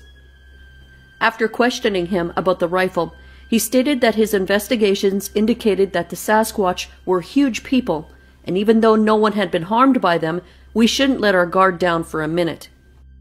We had to be prepared to protect ourselves, and we wouldn't use the gun unless it was absolutely necessary. However, we would take it into the brush with us. I didn't know whether to tell him about Kong's aversion to mechanical instruments or not. I let him drive beyond the Diggins Road and led him to the state game lands just north of Dunbar, where I had spent many days hiking in the past. The enthusiasm had gone out of my personality and out of my relationship with Barney. We unloaded from the Jeep, and I laced my hiking boots and adjusted my jacket. We had about 2 hours of daylight left, and I planned to hike him over the rough and ragged rocks, up and down every mountain possible. Who knows, we might still have seen Bigfoot in this wilderness area, since it was game lands with food for wild animals. We walked fast and furious. Barney kept protesting that it would be best to get to a cave area and explore it, so I took him to a small cave area I knew, and he poked around it with his rifle ready, while I pretended to sit upon the upper rocks and act as a spotter. There were many assorted tracks around the cave, and a grouse startled Barney, sending him reeling backward. Actually, it would have been a lot of fun if I didn't have a more serious line of thought. Darkness was falling fast as we got to a tributary stream of Dunbar Creek and followed it to the main creek area. In the near darkness, a raccoon could be seen at the water's edge where the tributary met the main stream. Barney pulled up his rifle and took aim and blasted the raccoon into oblivion. I asked him why he shot the coon, and he answered that he hated to bring out his rifle without using it, and he was very anxious to try his new scope. He didn't take to the idea of shooting a tree or the already bullet-ridden signs along the creek area. We walked over to the animal, which lay there with its head half shot away. Along its side was a fish of some sort, about 8 inches long. The coon was apparently eating or getting ready to eat the fish. Barney nudged the lifeless carcass with his foot, and with a quick jerk, he drop-kicked the coon into the water. With disgust and a sick feeling in my stomach, I kicked the fish in, and we made our way back to the car by moonlight. When we got into the car, Barney stated that even though we didn't see Bigfoot, it was a lot of fun and we should do it again soon. I promised to call him, but have not contacted him to this day. With this event, I scratched all people from my confidence list. It was the middle of the first week of November, and Kong had not appeared for a few days. The Diggins seemed lifeless without him as I walked the new blazed road around the property. It was early afternoon, and I carried my machete with which I cut brambles or limbs that protruded onto the road. As I cut away a few brambles, I looked down and saw 2 spent shotgun shells. Suddenly it dawned on me. Hunting season had begun in Pennsylvania. My thoughts were of Kong. I had to get him out of this populated area, even though no one bothered me in the middle of my woods. At least they didn't bother me while I was there. The border of the property was posted with signs of no trespassing and no hunting. My cabin was burglarized, but these elusive beings did not frequent the area when I was about. The side of the cabin was peppered with buckshot the first year it was built, and since that time there were hunters, but never while I was there.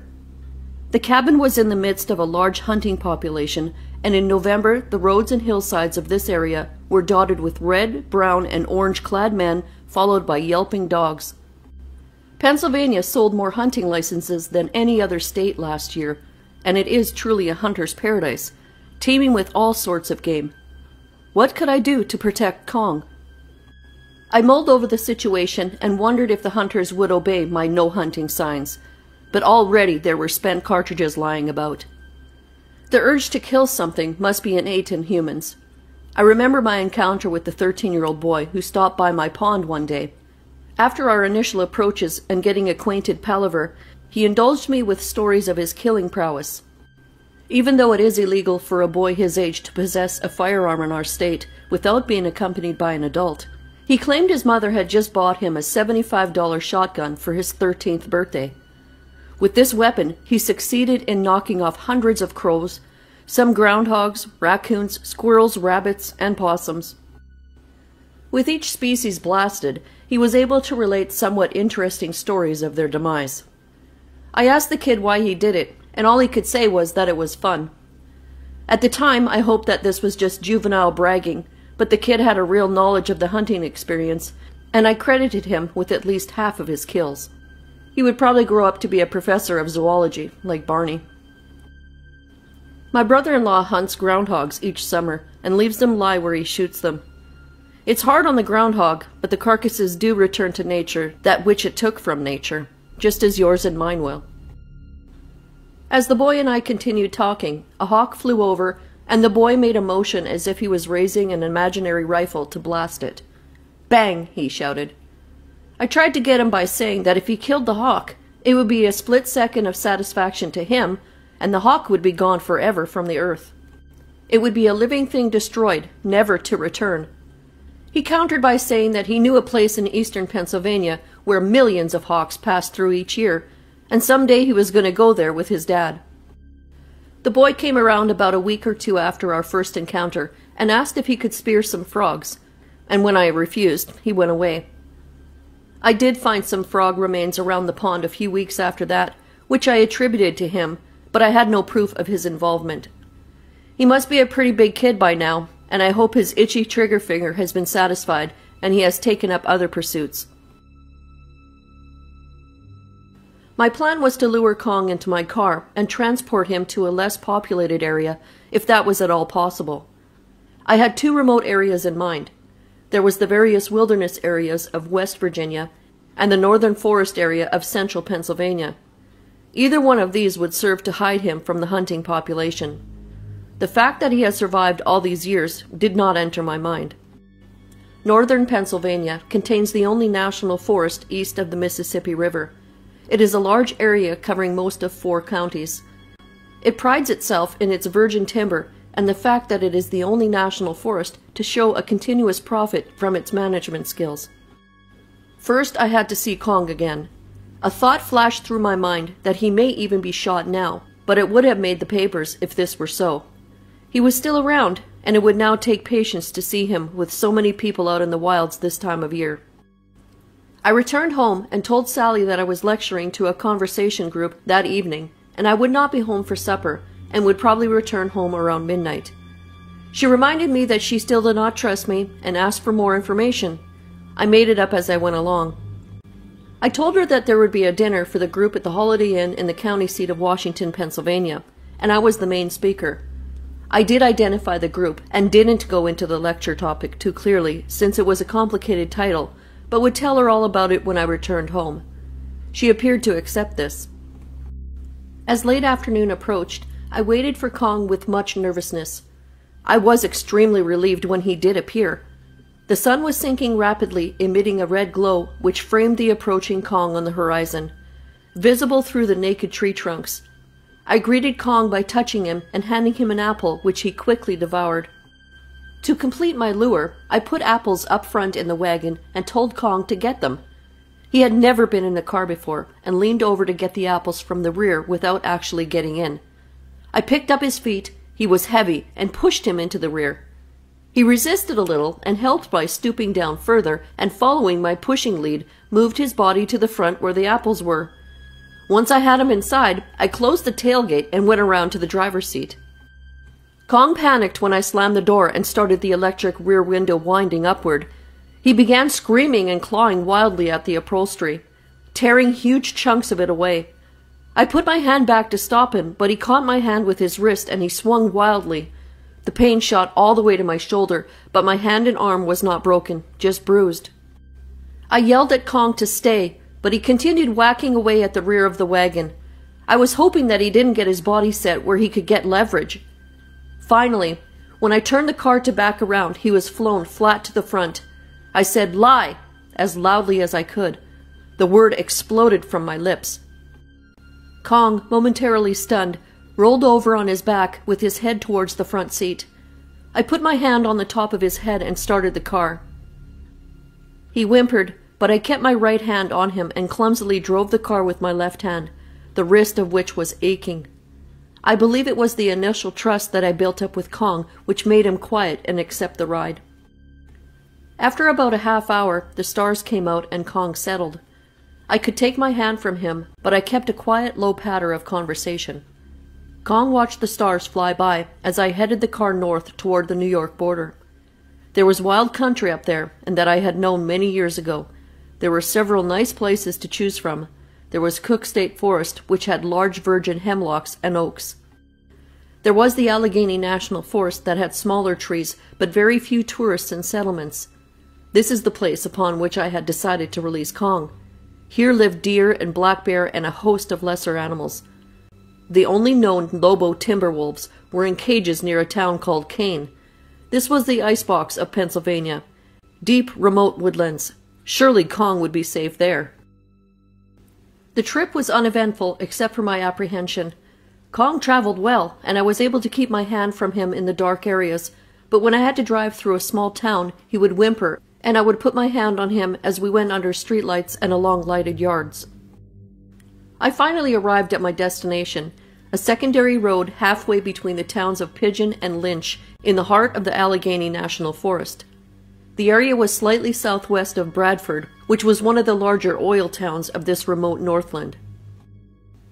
I stopped the car, rolled down the rear window while Kong whimpered. Opening the tailgate, I called to Kong to go.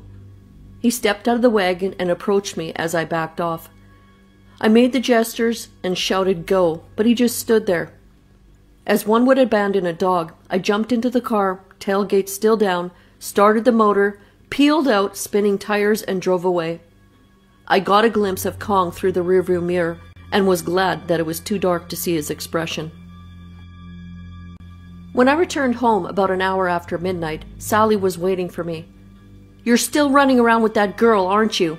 Well, I called her parents and told them all about you two." It appeared that somewhere, some poor girl was now catching hell from her parents. This was the gist of the conversations for the next 10 or 15 minutes. I denied my guilt and told her she could check my story. She was way ahead of me, for she had driven to Washington and to the Holiday Inn where the owner had never heard of such a banquet. I tried to put her on the defensive by saying how could I be square with her when she had absolutely no trust in me, and perhaps I was testing her. She wasn't buying any of that, and what's more, she was now considering divorce. I wondered if Kong was worth the price I had to pay for my association with him. Classes resumed, and the next day I routinely met my groups, but my lack of enthusiasm was obvious. In the early morning, I called the local newspaper and gave them a news story about my alleged lecture with appropriate quotes from the speech. The man who took the story seemed glad to get it and agreed to have it printed in the afternoon edition. I felt at the time that I was saved. At supper, the paper arrived, and I let Sally read it first. Anticipation rose within me as I watched her read every page out of the corner of my eye. She seemed to take exceptionally long, and I wondered if the article I had called in had made the edition. Sally made no comment about my article, and when she put the paper down, I grabbed it eagerly. The article was there all right, but everything was mixed up.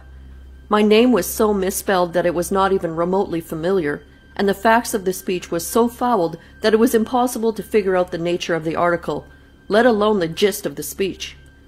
Some of the facts were near enough, and I pointed this out to Sally. She fumbled around with the paper for a while, and then deftly creased it and tore out the article and took it upstairs, I assumed to her files. There was nothing to do but go to the cabin. The atmosphere at home was intense, and few words were spoken.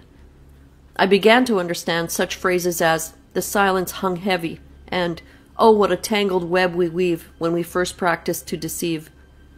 I drove mechanically to the diggings. The lack of sleep was catching up on me. When I arrived at the diggings, who should be waiting beside the porch but Kong? How did he get back so quickly? He had covered over 200 miles in less than a day. His body reeked of foul sweat, but he appeared happy as I gave him several apples. He flashed much teeth. I don't think he was smiling, but there he was flashing teeth, which I hoped was a sign of good cheer and that he was not planning to bite me. I must admit that I was very happy to see him, and the disturbances at home made me look upon Kong as an old friend. I told him about my situation, and I'm certain he didn't understand any of it. I didn't understand any of it either. Let me review what had transpired. Kong had traveled about 200 miles, that's as the crow flies, in less than 24 hours for a minimum speed of about 10 miles per hour.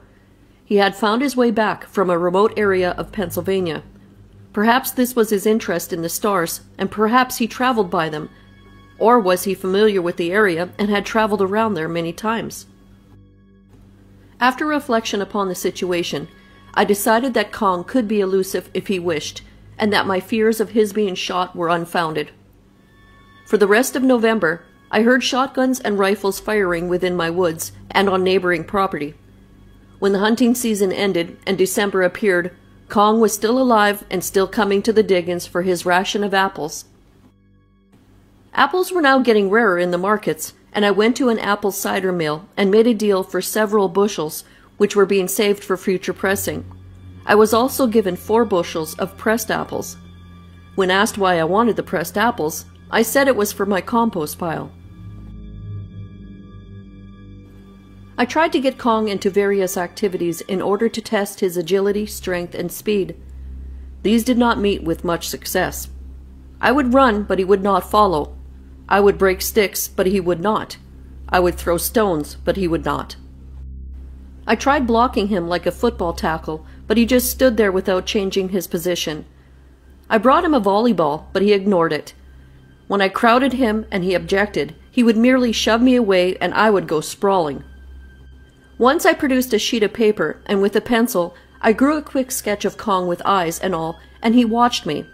I was rather pleased that he stood for this, and when I handed him the paper to view it closer, he took it, sniffed it, and then ate it. I'm not an artist, but I did make several sketches. None of them met with my satisfaction, but I kept some of them anyway. Kong was just a big hunk of a creature. He did not get angry. He did not get frustrated. If he had desires, he did not communicate them to me. I wondered if he contemplated his creator and his place in the cosmos. Ideas do not seem to be of any value unless they can be communicated to another being. I wished that I could discuss the nature of the universe with Kong, but he was not up to it, and the many questions and ideas that I had in mind were of no significance. I reflected on hermits who lived with their dogs and goats, and wondered how they satisfied this need to communicate with beings that would understand and feel the frustration of an idea which would never bear fruit. I did have one partial success with discovering how to communicate with Kong. It was a success that could have been devastating had it not come to a conclusion. I had wondered if I could train Kong into doing some useful chores for me. My property was overrun with scrub trees and berry bushes in a section which was once a plowed field and now allowed to grow over. I thought that if I could get Kong to uproot some of the smaller trees, I could clear the section and have a small tract of pasture land available. This would attract a series of open field animals and birds and add to the variety of life forms on the property. I walked to the section with Kong one evening just before sunset. It was not his habit to follow me when I walked away from the cabin area, but if I withheld the apples, I could lure him along for a short distance. I often wondered why he didn't simply take the apples from me. Perhaps he had some sense of ownership. It was getting colder as winter was coming, and the chill in the air was biting. The leaves were gone, and the bleakness of the winter sky was in harmony with the bleakness of the vegetation. The wind whipped up the dry leaves underfoot as I and the creature walked along. This was to be an experiment in communication, and if I could get my message across, I would save myself many hours of work and would have made a giant stride in my relationship with Kong. When we got to the brush area, I pulled up some small bush. It did not come out easily, and there was much puffing and straining. I decided to get out a smaller bush and told Kong to watch. He didn't know what I meant, and his head rolled from side to side studying the brush. What I was doing was of no concern to him. I went over to him, took his hand, and led him to a small plant, a crabapple tree about 2 feet high. I bent the plant over with my feet and pulled Kong's hand down until it reached the base of the tree and tried to put his fingers around it. He gave me a shove with his other hand, and once again he sent me sprawling. I let fly a series of curses and went back to him and tried to explain that I wanted the bush torn up, and took his hand again and placed it on the bush. He yawned and was unconcerned. I pulled up several more seedlings. Kong started to watch what I was doing. I pulled up a few small cherry, hawthorn, crabapple, and black locust trees. After each pulling, I would smooth the disturbed dirt with my feet and put the small bush on the brush pile, which was growing fast. After about the 15th bush, Kong came over to where I had smoothed back the dirt and ran his hand through it, turning up a few milk-white grubs. To my surprise, he picked these up and ate them. He went to the other spots, which were torn up, and did the same thing. These were not as rewarding as the last spot. Perhaps the grubs had a chance to burrow deeper. Kong pulled up a few plants and searched the roots for grubs. He beat the plants against the ground and went through the materials, which had fallen off. It was getting pretty dark by then, and the things he ate from the refuse I assume were grubs. I told Kong that I would see him tomorrow. I don't think he understood tomorrow, but I said a lot of things to him that I didn't think he understood. My path back to the cabin was difficult. Kong did not follow me, but stayed behind, tearing up small bushes. He seemed to have great night vision and was perfectly comfortable in the failing light. As I arrived back at the cabin the next day, I was pleased with myself for having made a breakthrough with Kong. It was now a matter of time before I could find the method or secret of communication and put him to use. This was to be the highest level of exploitation. I would get hard work. In return, he would get almost nothing except apples. When I reached the cabin area, I was shocked to see all the low planting and much of the side brush torn up and scattered about. I had created a monster, much in the pattern of Dr. Frankenstein. How could I now control him? I didn't want the entire county torn to shreds. As I viewed the uprooted trees while sitting on the railing of the porch, the sound of a distant motor grew louder. It was a bright orange pickup truck coming up the driveway, and as it cleared the trees, I could see that it was a West Penn Power Company truck. The truck pulled to a stop, and a middle-aged man wearing a yellow hard hat and carrying a clipboard jumped out. He walked briskly by me without speaking, went to the side of the cabin, and jotted down the reading of the electric meter. As he came back, he was startled and remarked that he didn't even see me and wasn't looking for anyone since he didn't see my car. We exchanged pleasantries, and he finally asked, "What the hell happened here?" I told him I wasn't sure, and he countered by theorizing that it was Halloween pranksters. Them goddamn kids should all be in jail. And you should see what they do to my truck when I just leave it out overnight. With a few more remarks along these lines, he entered the truck, hitting his hard hat along the rim of the door frame, slammed the door, started the vehicle, and whipped it around and gassed it out of sight. Much to my satisfaction, the uprooting of small plants had ceased almost as fast as it had started. Kong had had a one-night binge and then forgot what he had done, or preferred not to do it again. I breathed easier the next 2 days when I found no new areas of uprooting. I had learned a few things from the experience. I would not try to get him to do anything which might lead to damage again. One of the trees he tore up was a black locust 12 feet high and 4 inches in diameter, measured 2 feet above the roots. Its top was shunted, and it probably should have been taller. It was here I learned that Kong did eat grubs, and when I mentioned him digging for grubs earlier in this story, I was not aware that that was what he was actually doing at the time. I mentioned digging for grubs more as a depiction of the scene rather than reality. I wondered if he would eat mature insects, and I was about to set up a test for him. A few days after the tree uprooting, I captured moths in my woodpile and tried to get Kong to eat them, but he refused. He also refused various kinds of larvae, which were under the bark of logs in the woodpile. He did eat a few small black beetles, wings and all, but this did not seem to be of any significance. Humans can, of course, eat almost any insect or larva without having any ill effects. In fact, beetles, ants, bees, and cicada are nutritious, and if we could get over our prejudices against them, we would find them welcome additions to our diets. I do not want to give the impression that I do not practice what I preach. I have eaten beetles, ants, bees, and cicadas, and this is why I mention them. These are best roasted on an open pan in an oven, and then they take on the consistency of popped corn or cornflakes. I have not been able to bring myself to eat grubs or any other kind of larva. Grasshoppers are plentiful, and I understand that certain peoples of Africa and the Middle East eat them. The American Indian was supposed to have eaten grasshoppers, but I cannot avoid my prejudices and have not been able to try and eat them. As a boy, my friends and I slaughtered the grasshopper locusts in large numbers and the memory of their juices flying will never leave my mind. In communication with Kong, I believed that I was the teacher, and other than curiosity, he had nothing to offer from which I could learn. As I look back at two events, I cannot help but chuckle. The two separate events were indeed lessons in embarrassment and morality. The first episode involved what can loosely be described as bathroom behavior. It was on a warm day, and evening was almost upon us. Kong squatted near the corner of the cabin, and I stood leaning on the side of the building facing him. We stared at each other in our usual manner when he suddenly broke from the stare, rose and stepped off to the side into high uncut weeds. He reached down and scooped up a hole in the earth about 10 feet from me and squatted higher than usual. From his ass, he extruded a large solid turd. As this was extruding, he looked at me without expression. After he had finished, he covered the turd with dirt using his hand. Then he came back to squat and stare at me. I remember that feeling was one of embarrassment watching him. I believe I even looked away. When he returned to the place in front of me, I felt among other emotions besides embarrassment, apologetic. I couldn't explain this emotion.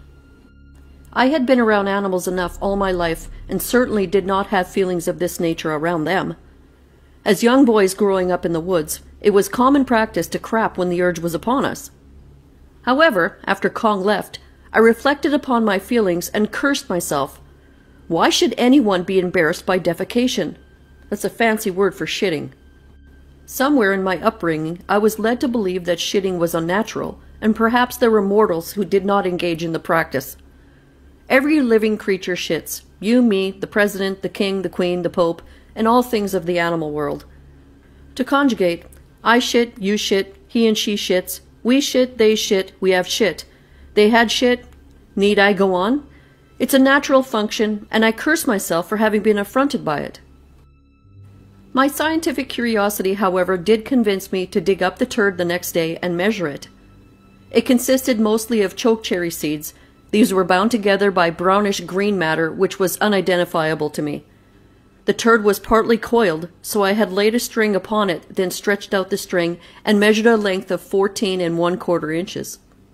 It was an even 2 inches in diameter at the center position, which tapered toward one end. I don't know what this has to do with anything, but that's what happened, and those were the measurements. The other event is rather humorous, now that I reflect upon it, but at the time, some Puritan influence overcame me. Kong had arrived at the cabin with this massive erection. Usually his penis hung limp, and after a time it ceased to exist. He never urinated around me, so there was no need to dwell upon it. I wondered if he held the penis when he urinated, or was it just a release as horses do. When the penis was limp, it seemed to be about 1 inch in diameter and about 6 inches long. It looked very human, with a red head that occasionally poked out from the foreskin. His testicles were not overly large, but they hung to about the same length as the penis. I had the same attitude toward Kong that I had toward other players on the football team as we dressed and undressed for our various practices and games. The big ones and the little ones got some attention for a time, then everyone got around to ignoring penis and balls and went about their duties for the team. So this was my attitude toward Kong. Well, here was Kong with a glowing heart-on, standing in front of me. I gave him 2 apples, which he promptly ate. As he stood around, I felt uneasy and once again embarrassed. Occasionally, he would touch the end of his penis and seem to be brushing away flies, but none were in evidence. He was not masturbating. Finally, I told him to get the hell out of here, and if he had a female, to go and find her. Of course, he didn't understand what I was saying. Whenever I wanted Kong to go away, I would go in the cabin and pull the curtains closed. He would circle the cabin and look into the windows, but when the curtains were closed, he would usually go away after about a half hour when I didn't try to communicate with him. Often I have reflected on the burglars who had stole the first set of curtains and shades from the windows. What would they have thought when they were taking out the furniture if Kong had come upon them? I mused at the thought of training Kong to be a watchman, trained to maim burglars.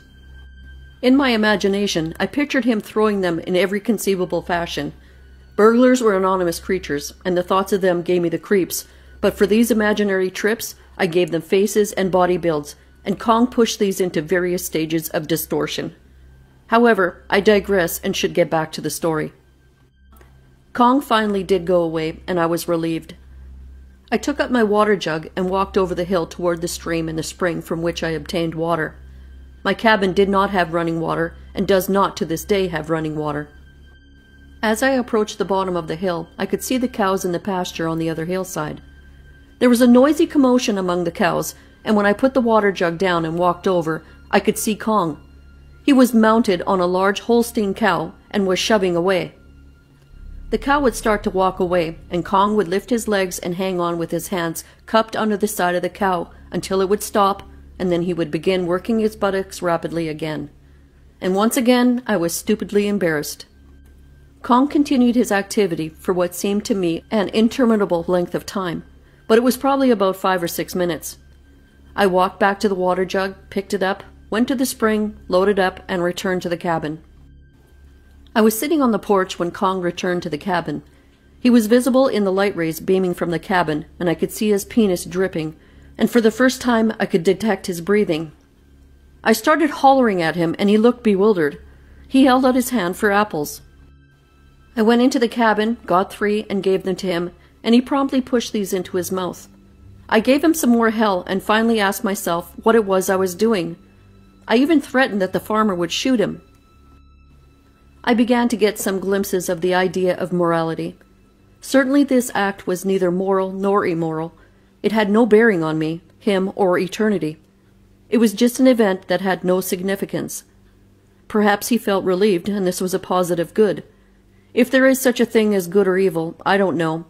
All I can conclude is that the event was of no moral significance. Good and evil are concepts that exist only in the mind of the beholder. It did prove that Kong knew of other animals and some use that could be made of them other than food. I told Kong there were no more apples and that he should leave. I headed for the car, and Kong started slowly up the road toward the top of the hill. I hollered after him, "You picked the ugliest one." Part 3. The Creature. Personal Experiences with Bigfoot. This video is not intended for children. One strange action or reaction by Kong that will probably never be understood by me occurred in a late afternoon thunderstorm. The weather had been particularly hot that day, and all day long I noticed the building up of huge banks of clouds. The clouds would start off as white, large, fluffy clouds to the southwest, and as they approached directly south, they would have high vertical development. They would be in groups of 4 or 5, and they would move on, and after an hour or so, a new group would move in and pass along the horizon. As the daylight hours dwindled, the clouds moved closer to my area of the world, and I sat on the porch and watched them approaching. Just as the light began to fail, flashes of lightning appeared way off in the distance, and a light rain splattered on the roof of the cabin and tinkled down the aluminum gutters and into my rain barrel. It was with the onset of the rain that Kong arrived at the cabin and picked a spot near the rain barrel and crouched there. He stared straight ahead, and my talking did not evoke any response from him. He refused the apples I held out to him. I put the palm of my hand against his forehead to see if he was warm, but he was not. The pressure of my hand did not budge him from his crouching and staring. Not only was his reaction strange, but it was strange since Kong did not appear at the cabin in wet weather. A great gust of wind flapped the tar paper of the cabin roof and bent the large nearby trees. Lightning split the air, and a round of thunder pealed across the landscape. Kong leapt to his feet and jumped up and down like an Indian dancing in a second-rate movie.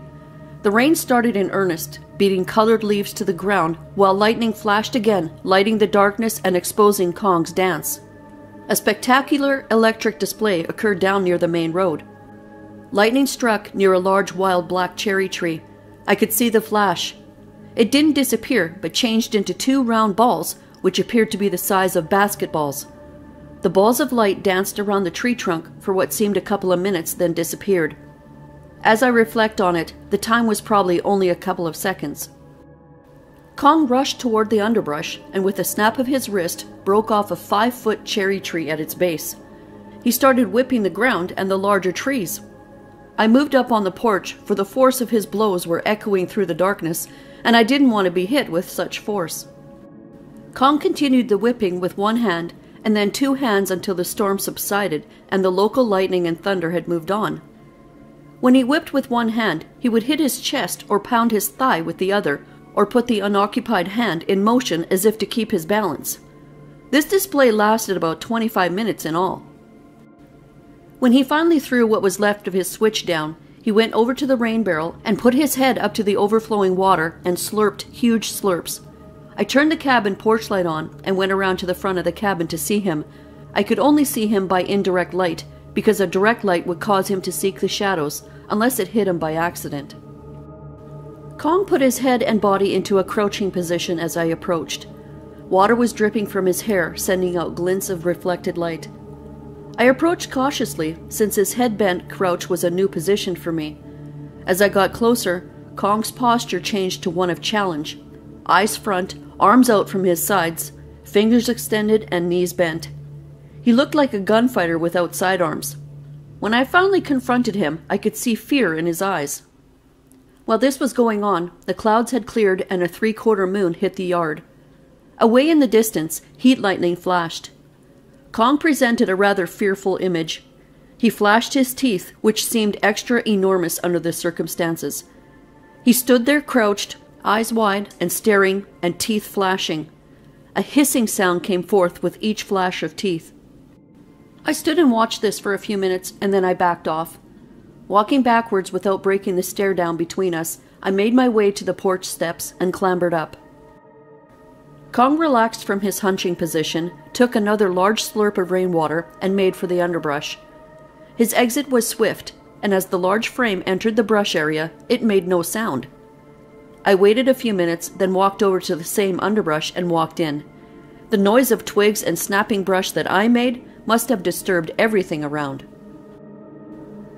There was a disturbing news article in the Uniontown newspaper of the previous day. It was a report of a dead man found along the main road on Chestnut Ridge. The investigating officer said the man was bruised and apparently fell from a great height, and his neck was broken. There would be no question that it would be considered an accidental death if there were high buildings or elevated places in evidence. It was considered a homicide. I thought perhaps the man had run into and challenged Kong, and Kong slammed him to the ground. It was a vivid sight in my mind that I soon dismissed, since I knew that Kong would evade people rather than challenge them. But the previous night, he seemed to be challenging me. It was the last day of the year when I went out to the cabin about noon. I had planned to check on things and affixed signs to the cabin saying that the place had been set with booby traps. This was to scare away burglars, since another raid had been made on my place, and the rain barrel mentioned previously had been taken. It was a large wooden barrel with steel bands, the kind used to make wine. I now had to be content with a steel drum. To my surprise, I found Kong huddled near the porch. As I approached, he slowly extended an arm with the hand clenched in a fist. I touched his extended hand and held it a while with my left hand. He drew it closer to his body, worked his fist loose, and tucked both arms up together under his chest. He closed his eyes. He was obviously ill. I felt his forehead, and it was hotter than hell. I didn't know what to do. I entered the cabin and withdrew a blanket and brought it to him and covered him. This was the first time I had attempted to put a man-made object upon him. He did not resist. He just crouched further, almost under the cabin, which was about 30 inches off the ground at that spot. I really was at a loss as to what to do. Sally was expecting me home. Since our bitter argument a few months ago, I felt that I should toe the line, and it was best that I return home and take her to dinner somewhere. I returned to the cabin and took 3 aspirin out of the bottle and filled a glass with water from my jug and went to Kong. I held the tablets and said, "Kong, food," but he didn't move. I then took his head, turned it toward me, and said, "Open," which was the cue for him to open his mouth when we played at this. To my surprise, he feebly opened his mouth, and I threw in the 3 aspirins. He closed his mouth and refused the water. It started to rain, and we were half under the roof eave and half out with both of us getting wet. I bent over him and forced him under the cabin. He fell forward, stretching out his full length, and with reflex action, slowly curled into the fetal position. I crawled in beside him and covered him with the blanket. I must have stayed another half hour before I decided to go on home. When I arrived, Sally began quizzing me about the obvious worried look on my face, and what was I thinking about anyway. Finally, 8 o'clock rolled around, and I announced to Sally that I was going out to the cabin to spend New Year's Eve, and that I was troubled, and she should not take it personally. She accused me of going to meet some whore, and she worried that I would have the only vehicle available since her car was being repaired. I agreed to leave the car with her, and I would walk to the cabin, a distance of 8 miles. So I bid her farewell, dressed in rain gear, took the flashlight, and with an umbrella took off for the cabin. I arrived there sometime around 10 o'clock and sought out Kong. He had left the place under the cabin, and I could see drag marks near where I had left him. About 20 feet away, I found the blanket. It was soggy wet. Kong was nowhere in sight. For the rest of the evening, I searched for him. I must have walked 20 miles at least, and this was on top of the original 8 miles. I walked to the cabin, drenched to the bone, sneezing, coughing, and calling Kong. It was of no use, so I figured I may as well return to the cabin. The porch light of the cabin was on, and when I went up on the porch, I could see that the half window in the door was broken. I had locked the cabin when I left. Could Kong have broken in? The door was still locked. When I got into the cabin, there was a note on the chair in front of the fireplace. It was obviously not from Kong. It started off, "You bastard. You led me to believe you were coming out to the cabin, and when I came to check on you, you were gone. I never should have trusted you in the first place." It went on from there to shorthand a list of past crimes and charges. Sally had acquired several new charges to be held against me. I couldn't imagine telling her I wasn't at the cabin because I was tracking down a Bigfoot-type creature. I cut up a cardboard box in which I had some hardware stored and made a cover for the broken window. I taped it into place with masking tape and put small tacks into each corner. With the excess cardboard, I built a fire in the fireplace and got a fine blaze going. With that, I took off my wet clothes, dried myself with a towel, and went to the bedroom to lie down. The rain still beat down, and thoughts of Kong out there, sick somewhere, and my wife home in a bad state of mind, kept me off balance. I finally did fall asleep. The agreement I made with Sally was that she would pick me up at 11 in the morning on New Year's Day, and we would have lunch together at home. This she did, but with an extremely pained expression. The ride back home was not pleasant. This was the day of the bowl games, and she usually made stuffed cabbage rolls and pork. Often we would have large crowds of people watching television with us, and we would drink beer and gorge ourselves. This year, it was just the two of us. Our personal troubles and my involvement with Kong made us shun friends. The games were the usual, and if you've seen one bowl game, you have seen them all. The only difference was the teams and the scores. Variations of pass, plunge, and punt were paraded for a total of about 9 hours. We had the cabbage rolls, sauerkraut, pork, and beer, but hardly spoke. Before the first game was over, there were references to the death of Roberto Clemente, our local baseball hero. I had told my wife that I had watched the Penn State game last evening in a bar in Grindstone, a town about 3 miles from the cabin, and that is why I was not at the cabin when she arrived. She didn't believe this, but may have accepted it had I not made some comment on the news of the death of Clemente. She stated that it was continually broadcast the night before, and if I had spent the night in a bar watching the Penn State game, as I had claimed, it would not be news to me now. The lying bastard character within me had once again emerged victorious. What was Kong? Was he subhuman or sub-ape? Was he the missing link that anthropologists have sought since the time of Darwin?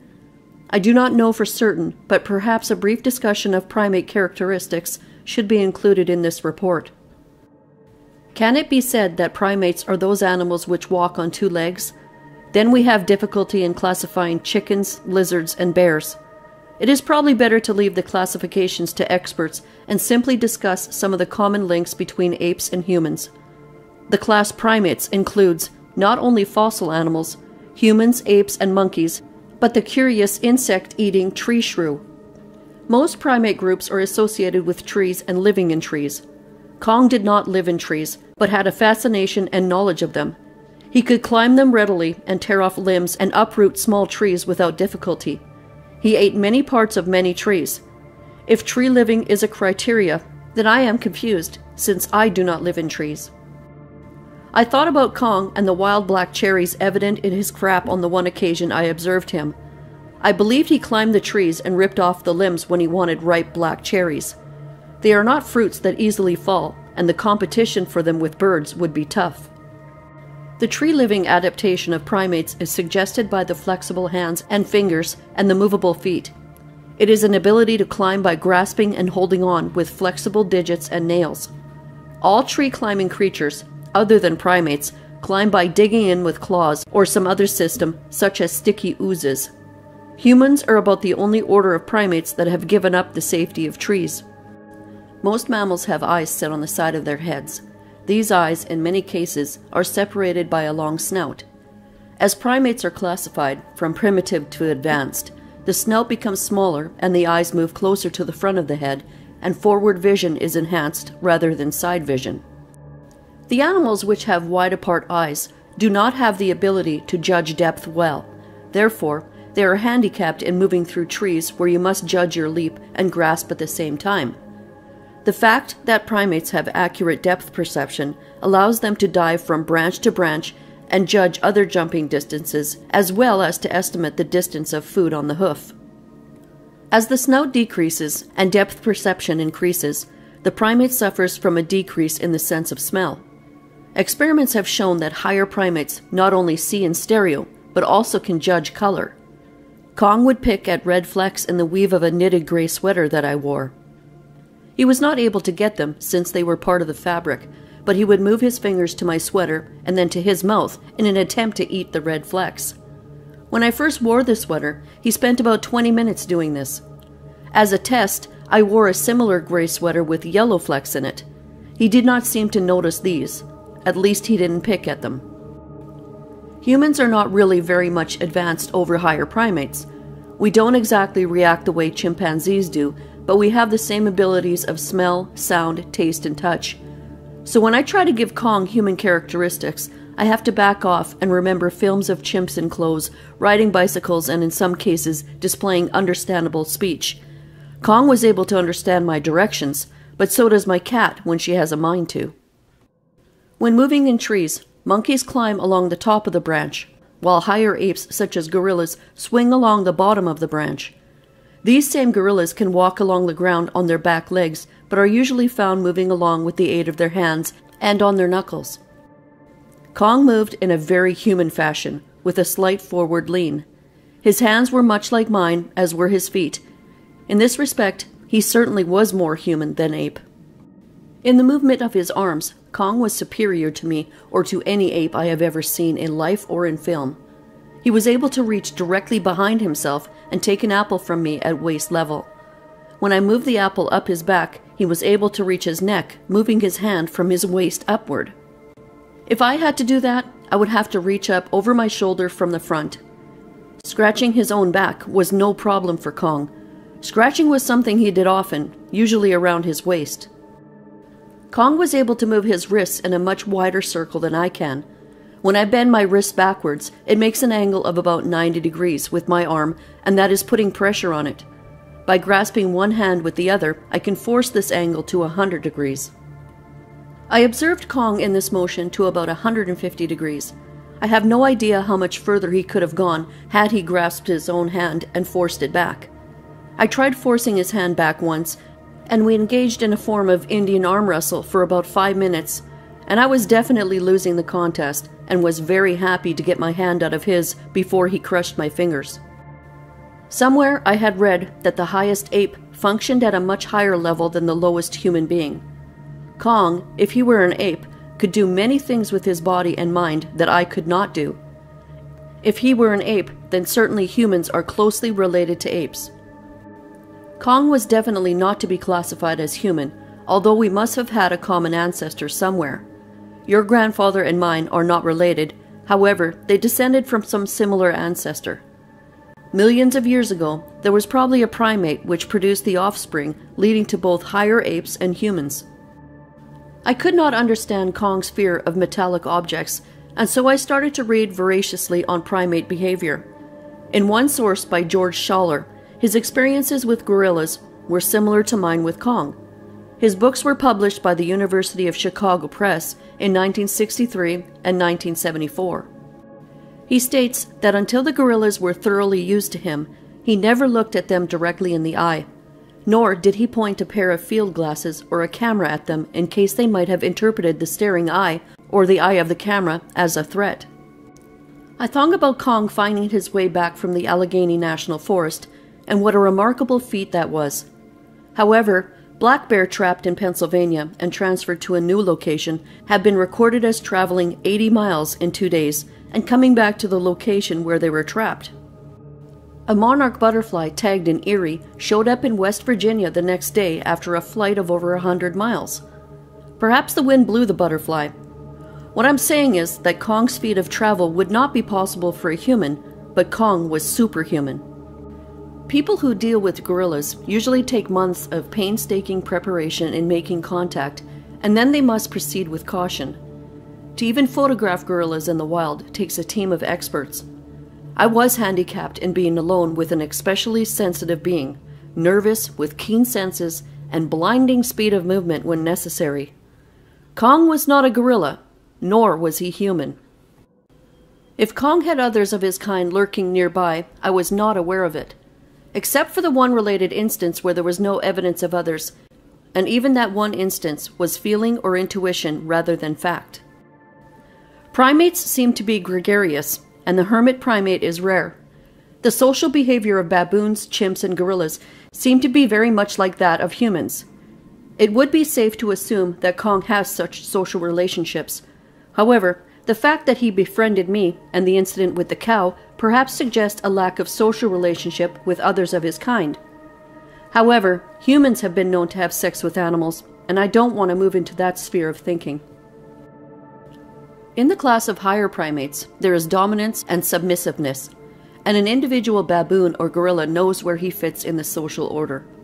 When a particularly aggressive male cannot dominate the clan because of a superior male, the second or third order male may migrate to a new clan with the intention of dominating it, or at least moving up in the social order. Perhaps Kong was on his way to a new clan, or was driven out of his old clan for some reason or other. Maybe the others of his kind could speak and he was mute. In the early years of our civilization, mutes and other cripples were driven off or left unattended as children. Was Kong a superior individual embarking on an expedition of exploration, or was he an inferior individual driven from the tribe? Are there superior individuals of his kind lurking in the wilderness areas of North America? I believe there might be. Just as the cat catches only weak or crippled or deviant birds, humans are witnessing the slower, less cunning primates that are migrating across the continent. In experiments and observations of gorillas, it was found that they rarely fight. They will thump the ground with their hands, beat their chests, charge and stop, or throw things in the air, but only on rare occasions actually attack the person of another gorilla. The lack of physical warfare is true of all the higher primates, except humans. Since Kong was a higher primate, I was fortunate that he was passive, and if others of his kind exist, then humans that live in the wild areas are also fortunate. Assuming that his sensitivity is characteristic of his kind, then they are shy, suspicious creatures, afraid of humans, and ready to retreat. To hunt such a creature with a gun would certainly be a high crime against nature. If an animal's main method of survival in warfare is to retreat, then those best suited to retreat will survive. A pattern of survival behavior is established within groups of animals, and those that are adapted to that behavior survive the longest. In the higher primates, except humans, retreat is the method of survival. If an attack is necessary, then it is merely to delay an adversary until the clan or the individual can retreat safely. Kong's speed enabled him to survive by rapid retreat. Even though his huge size fitted him for attack, there is danger in attack, and so humans are spared hand-to-hand combat. We have nothing Kong or his kind wants, and if these creatures exist in large numbers, the greatest threat to them and to us would be the destruction of the wilderness areas, especially those containing large tracts of tall timber. I do not know if Kong would fashion tools or not. He used sticks to swat the ground. He used a switch to slap his legs, but this may have been coincidental. He dug up grubs with his hands and didn't seem to need tools. I do not doubt that if there was a problem which called for the use of a rock or a club, he would have risen to solving it. From what I just observed of his way of life, tools were unnecessary. Perhaps in constructing his sleeping arrangements, he used tools, but what were these sleeping arrangements? Perhaps woodsmen are coming across these sleeping quarters and are not interpreting them correctly. I noticed much trampled grass and openings around the diggings, but I'm convinced that Kong was a creature of the forest, and the trampled grass was not of his doing. I note once again that he certainly didn't use fire. Earlier I mentioned that I had hiked many miles in Forbes State Forest of southern Pennsylvania. On one of these hikes, I observed what seemed like a huge platform nest in a tree. It was about 8 feet in diameter and made of sticks. I didn't climb up to it. The trunk was so large I probably couldn't climb the tree if I had wanted to. I just assumed it was some sort of community of crows or perhaps a bald eagle. The nest comes back to mind now. Perhaps it was built by a Kong-like creature. The evidence for others of Kong's kind is simply in the fact that, if he existed, so must others like him. There is also the evidence of the young deer and smaller animals. Where did he go with the deer if it was not to share it with others? Perhaps he was trying to buy his way back into a clan from which he had been ostracized. Sharing of a kill is typical of all primates. However, most primates, except humans, do not pursue game, and the killing of such is more of a quirk of fate rather than a planned event. Primates, except humans, do not engage in hunting expeditions. They forage for vegetation. In the realm of the arts, I wish that I had thought about playing music for Kong, say a flute or recorder if nothing else. My singing, which is very bad, had no apparent effect on him except when I got loud and he backed off. He came to the diggins clutching a piece of red dog one day. Red dog is a stone created when the clay shale from a coal mine's refuse dump is hardened after the accompanying coal in the dump catches fire by spontaneous combustion. These dumps burn for years, and the sandstone, shale, and bits of poor coal are turned red in the process. These dumps litter the landscape in the soft coal areas of southwestern Pennsylvania. The material is used for surfacing material on country and other secondary roads. Anyway, he had this same stone on 2 different occasions. It was oval-shaped, about 3 inches long, and appeared to be sandstone rather than shale. He wouldn't let me handle it, but kept a firm grip on it. It could have been a tool, but I believe it was a lucky stone, such as a child would carry. I don't know why I said a child, for I have many stones around my house which serve no purpose other than decoration. Perhaps this was an insight into the artistic tastes of Kong. He either lost the stone or hid it because I saw it on 2 different occasions and then no more. In the social order of primates, no individual ever leaves the group for any long span of time.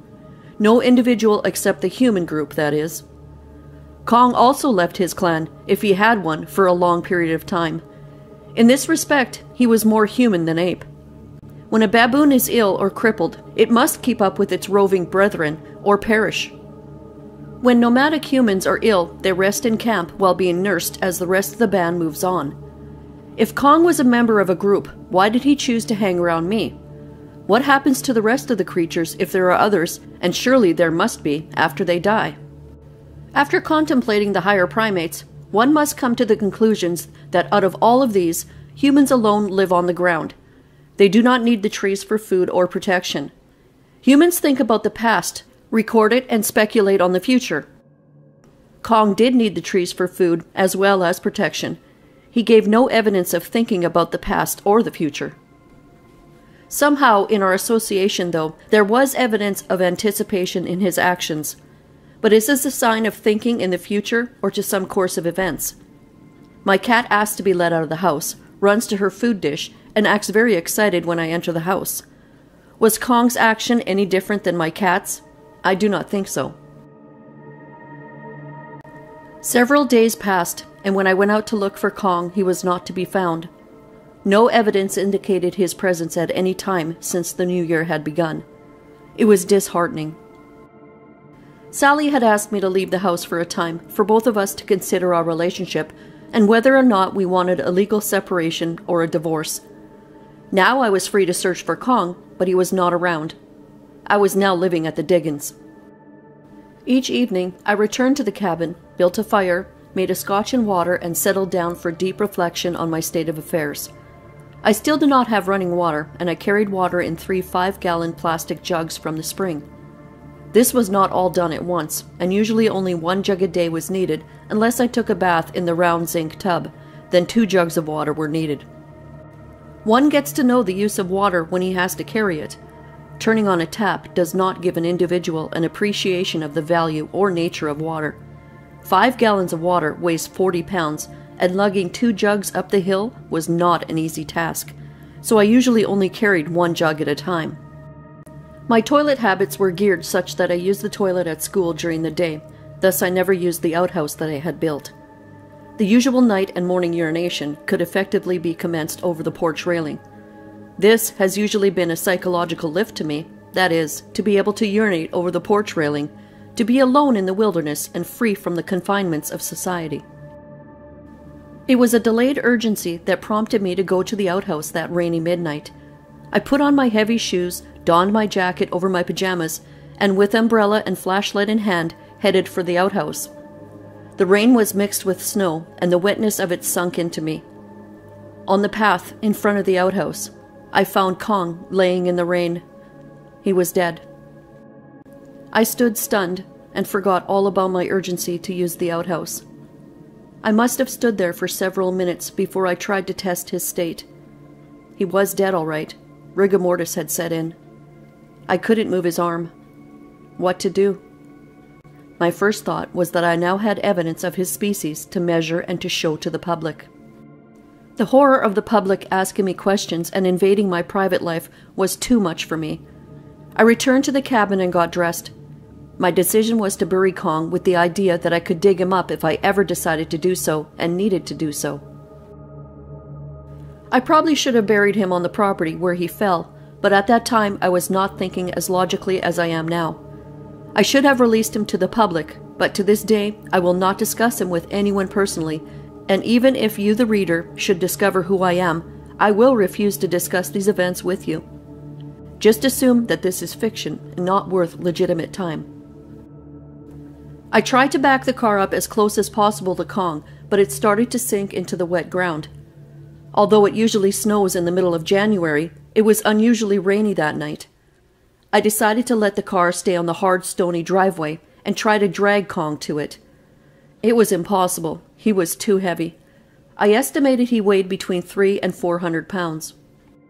Finally, I hit upon the idea of getting the 100-foot electric extension cord and using that as a rope, tied it to the car bumper and the end of the rope which was tied to Kong. Once I got him moving, he dragged easily over the mud surface of the outhouse path. I stopped dragging once I got his body out to the driveway. However, he was too heavy for me to lift into the station wagon. I had covered the station wagon floor with my army poncho that I had secreted from that service 20 years earlier. I knew there would be some use for it someday. Eventually, I got Kong into the back of the wagon with the aid of an old door that I used for an emergency picnic table when the regular table was full. By making an incline, I was able to pull him into the wagon, with the aid of the rope turned around the front door frame. It took me almost a half hour for this process. I apologized to him as he bumped into the back seat and the tools that I had stashed there. I made a hurried count of the tools and threw a shovel on top of him and covered it all with the same blanket which I had covered him with on the first day of his illness. At least it was the first day I noticed his illness. We were off. I had once considered buying property in a place near Wimp's Gap of Chestnut Ridge, the westernmost ridge of the Allegheny Mountains. It was an area just north of the West Virginia border. Wimp's Gap was remote, and at 2 in the morning I was unlikely to be disturbed. I would bury Kong in this area. The ride out was lonesome, with me talking to the dead Kong and explaining that this was the best way. He did not want to be dissected and put through the meat grinders, and by the time we reached the ridge, I was probably crazy, for I was convinced that I had convinced him that this was the best way. I thought about the fact that no dead creatures like him have ever been found. Perhaps I got to him before the others of his kind could gather him up.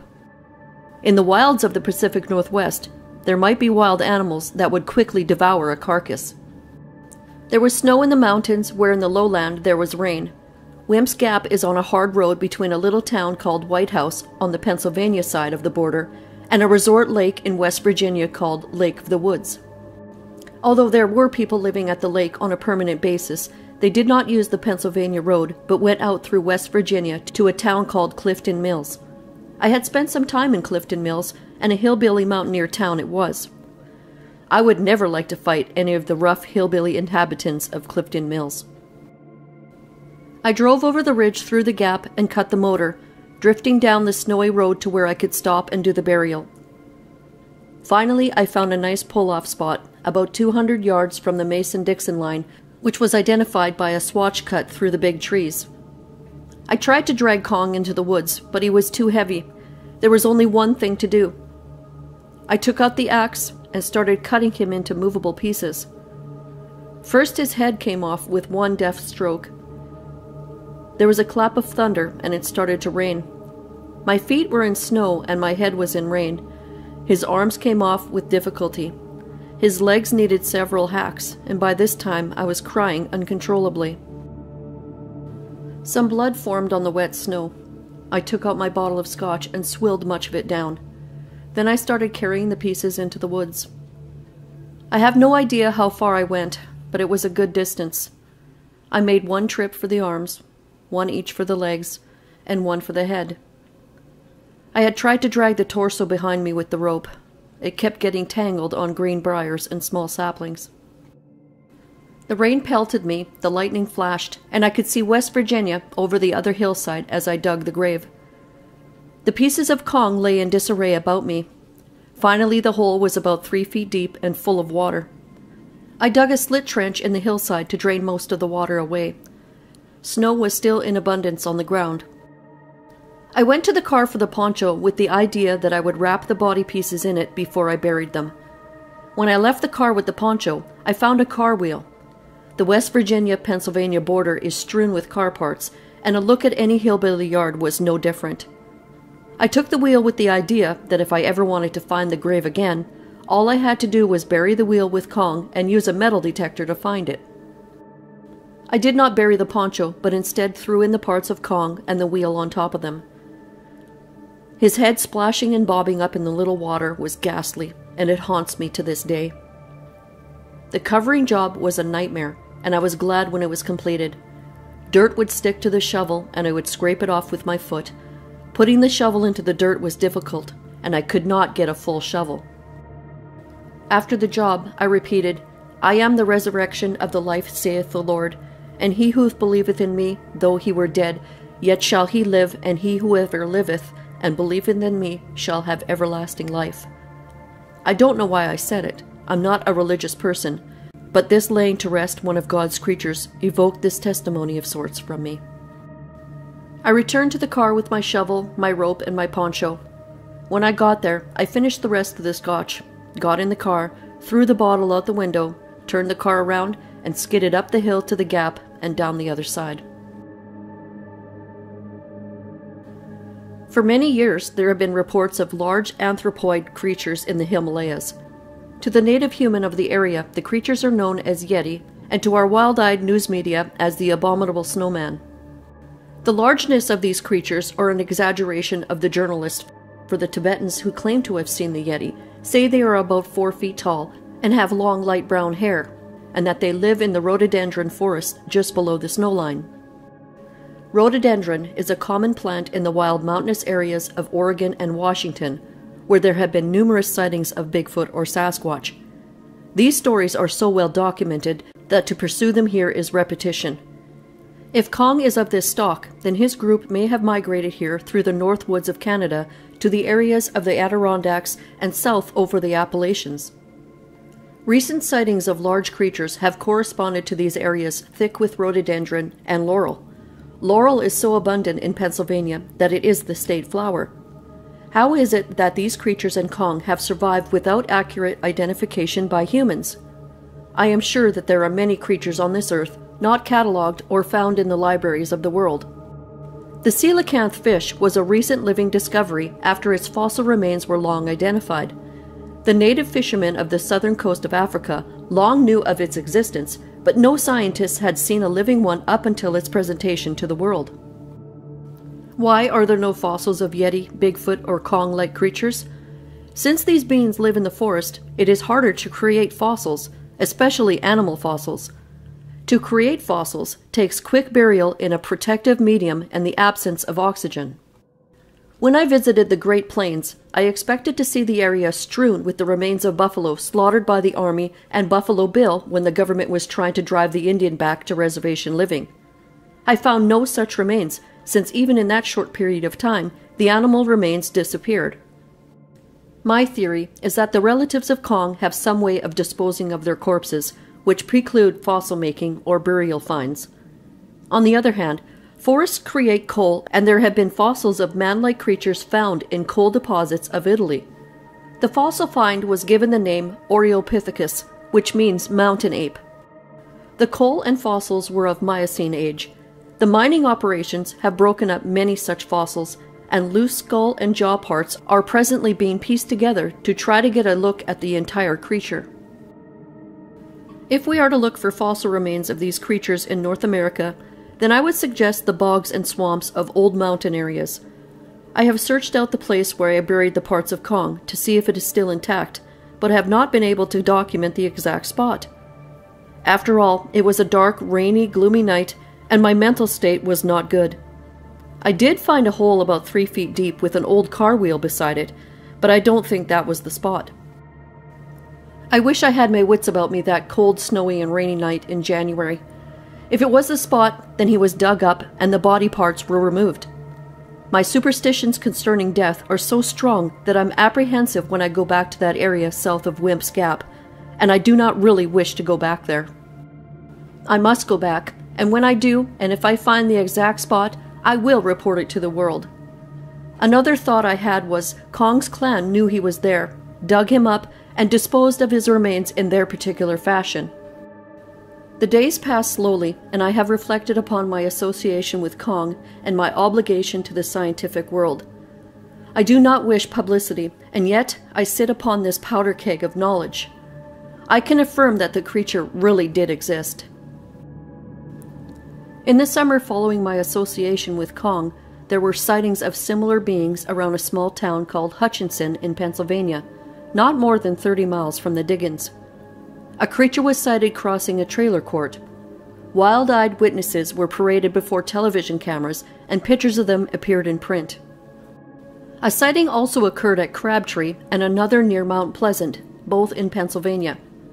Another man claimed a creature with red, bloodshot eyes peered through his window 9 feet off the ground. Television has a heyday, or is it heyday? Sensational magazines have covered the events.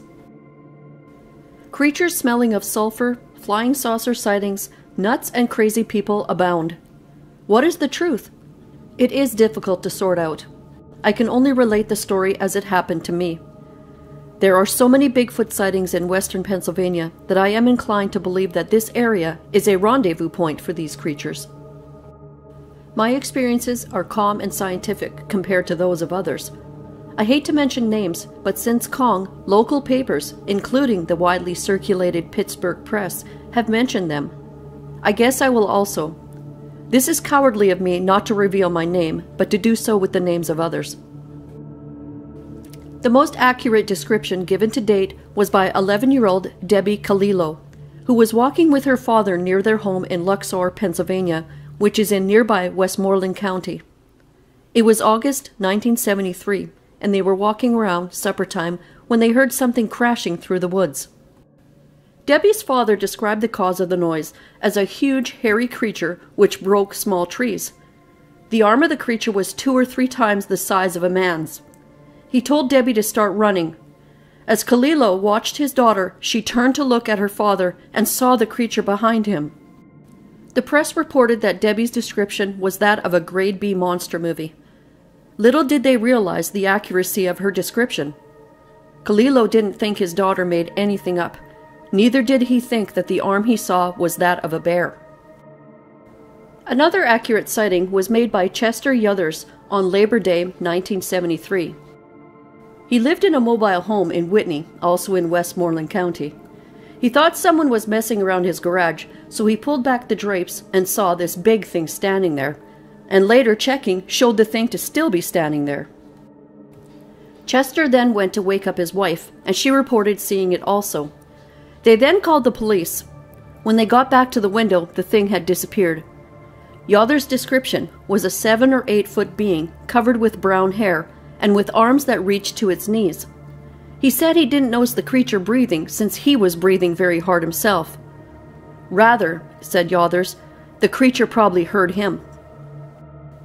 When our local UFO and mysterious creature man, Stan Gordon, arrived on the scene and took samples of a red stain from the side of the trailer, they thought it was blood. This wouldn't surprise me, since many people of this area shoot into the darkness at all hours of the night. This fits in with Kong's habit of loving apples. I wanted to call Gordon and tell him about it, but I do want to remain anonymous. Even though Gordon keeps his informers confidential, it would make me very uneasy. Yothers didn't stay at home for a week after the sighting, and he was still afraid to go outside at nights a year later. The Pittsburgh Press states on June 1st, 1975, he has taken his share of ribbing. Yothers' remark was, "That was no bear, and it was no human being standing there. They can ridicule me all they want. I saw it." And he did, and so did Debbie Calillo, and so did I. The news reports of creature sightings in Westmoreland County of Pennsylvania stressed the sulfur-like smell about the creatures. Speculation suggests that the creatures sleep in abandoned coal mines, and the iron and sulfur smell rubs off on them. A class of junior high school students recently searched for evidences of large creatures near an abandoned coal mine near Bakerstown, Pennsylvania. They turned up some spotty evidence which resembles footprints. If these sightings and smell reports are accurate, and I have no reason to doubt them, then my experience has shown that the strong smell of the creature existed when the creature had exercised. I do not believe the coal mine theory to be accurate, since I hold with the idea that these creatures are natives of the forest, particularly rhododendron forests. It is near midnight as I finish this report, and I am in the cabin at the Diggins. As I typed out that last statement, I paused and went out to the porch. I believe I saw shadows darting into the bushes. I hope I'm right. The end. Afterword by the editor of the second printing, 2005. Since the first edition of this story was published, there have been many calls to Allegheny Press concerning the identity of the author, and we have kept our pledge to keep him anonymous. We will continue to do so. The reader must accept the story or reject it. Some readers have asked for information about Wimp's Gap, but we cannot provide any more than already exists in the book and on maps. The author was divorced from his wife after the publication of the first edition. He sold the Diggins to another individual, and the cabin was burned to the ground by an arsonist in 1986. The ruins of the cabin are still there, as well as remnants of the pond. The property is overgrown with weeds and brush. Several very expensive houses have been built in the area, and the present owner has refused to sell to developers. There are continuous but sporadic sightings of creatures in the area and around Forbes State Forest, which is south of Laurel Caverns on Chestnut Ridge and east of Uniontown, Pennsylvania. The editor remembers, 2013. Asked to comment about a certain incident, the editor replied, "When I received the manuscript of the creature, it was handwritten in pen and pencil and was on a variety of unmatched paper. Much of it was on yellow-lined tablet paper. I typed it up and made a carbon copy for the author to review. That's the way we did things in those days." When we got together, I told Mr. Clement that I thought the incident with the cow interfered with the flow of the story. If that was eliminated, as well as a couple of other paragraphs, then he might be able to sell the book to junior high and middle school libraries. He said, "It happened."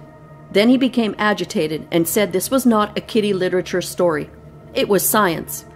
He became upset when I started laughing. He was serious, so I assured him we would honor all the agreements we made concerning this work. J.T. at the Meadows, July 2013.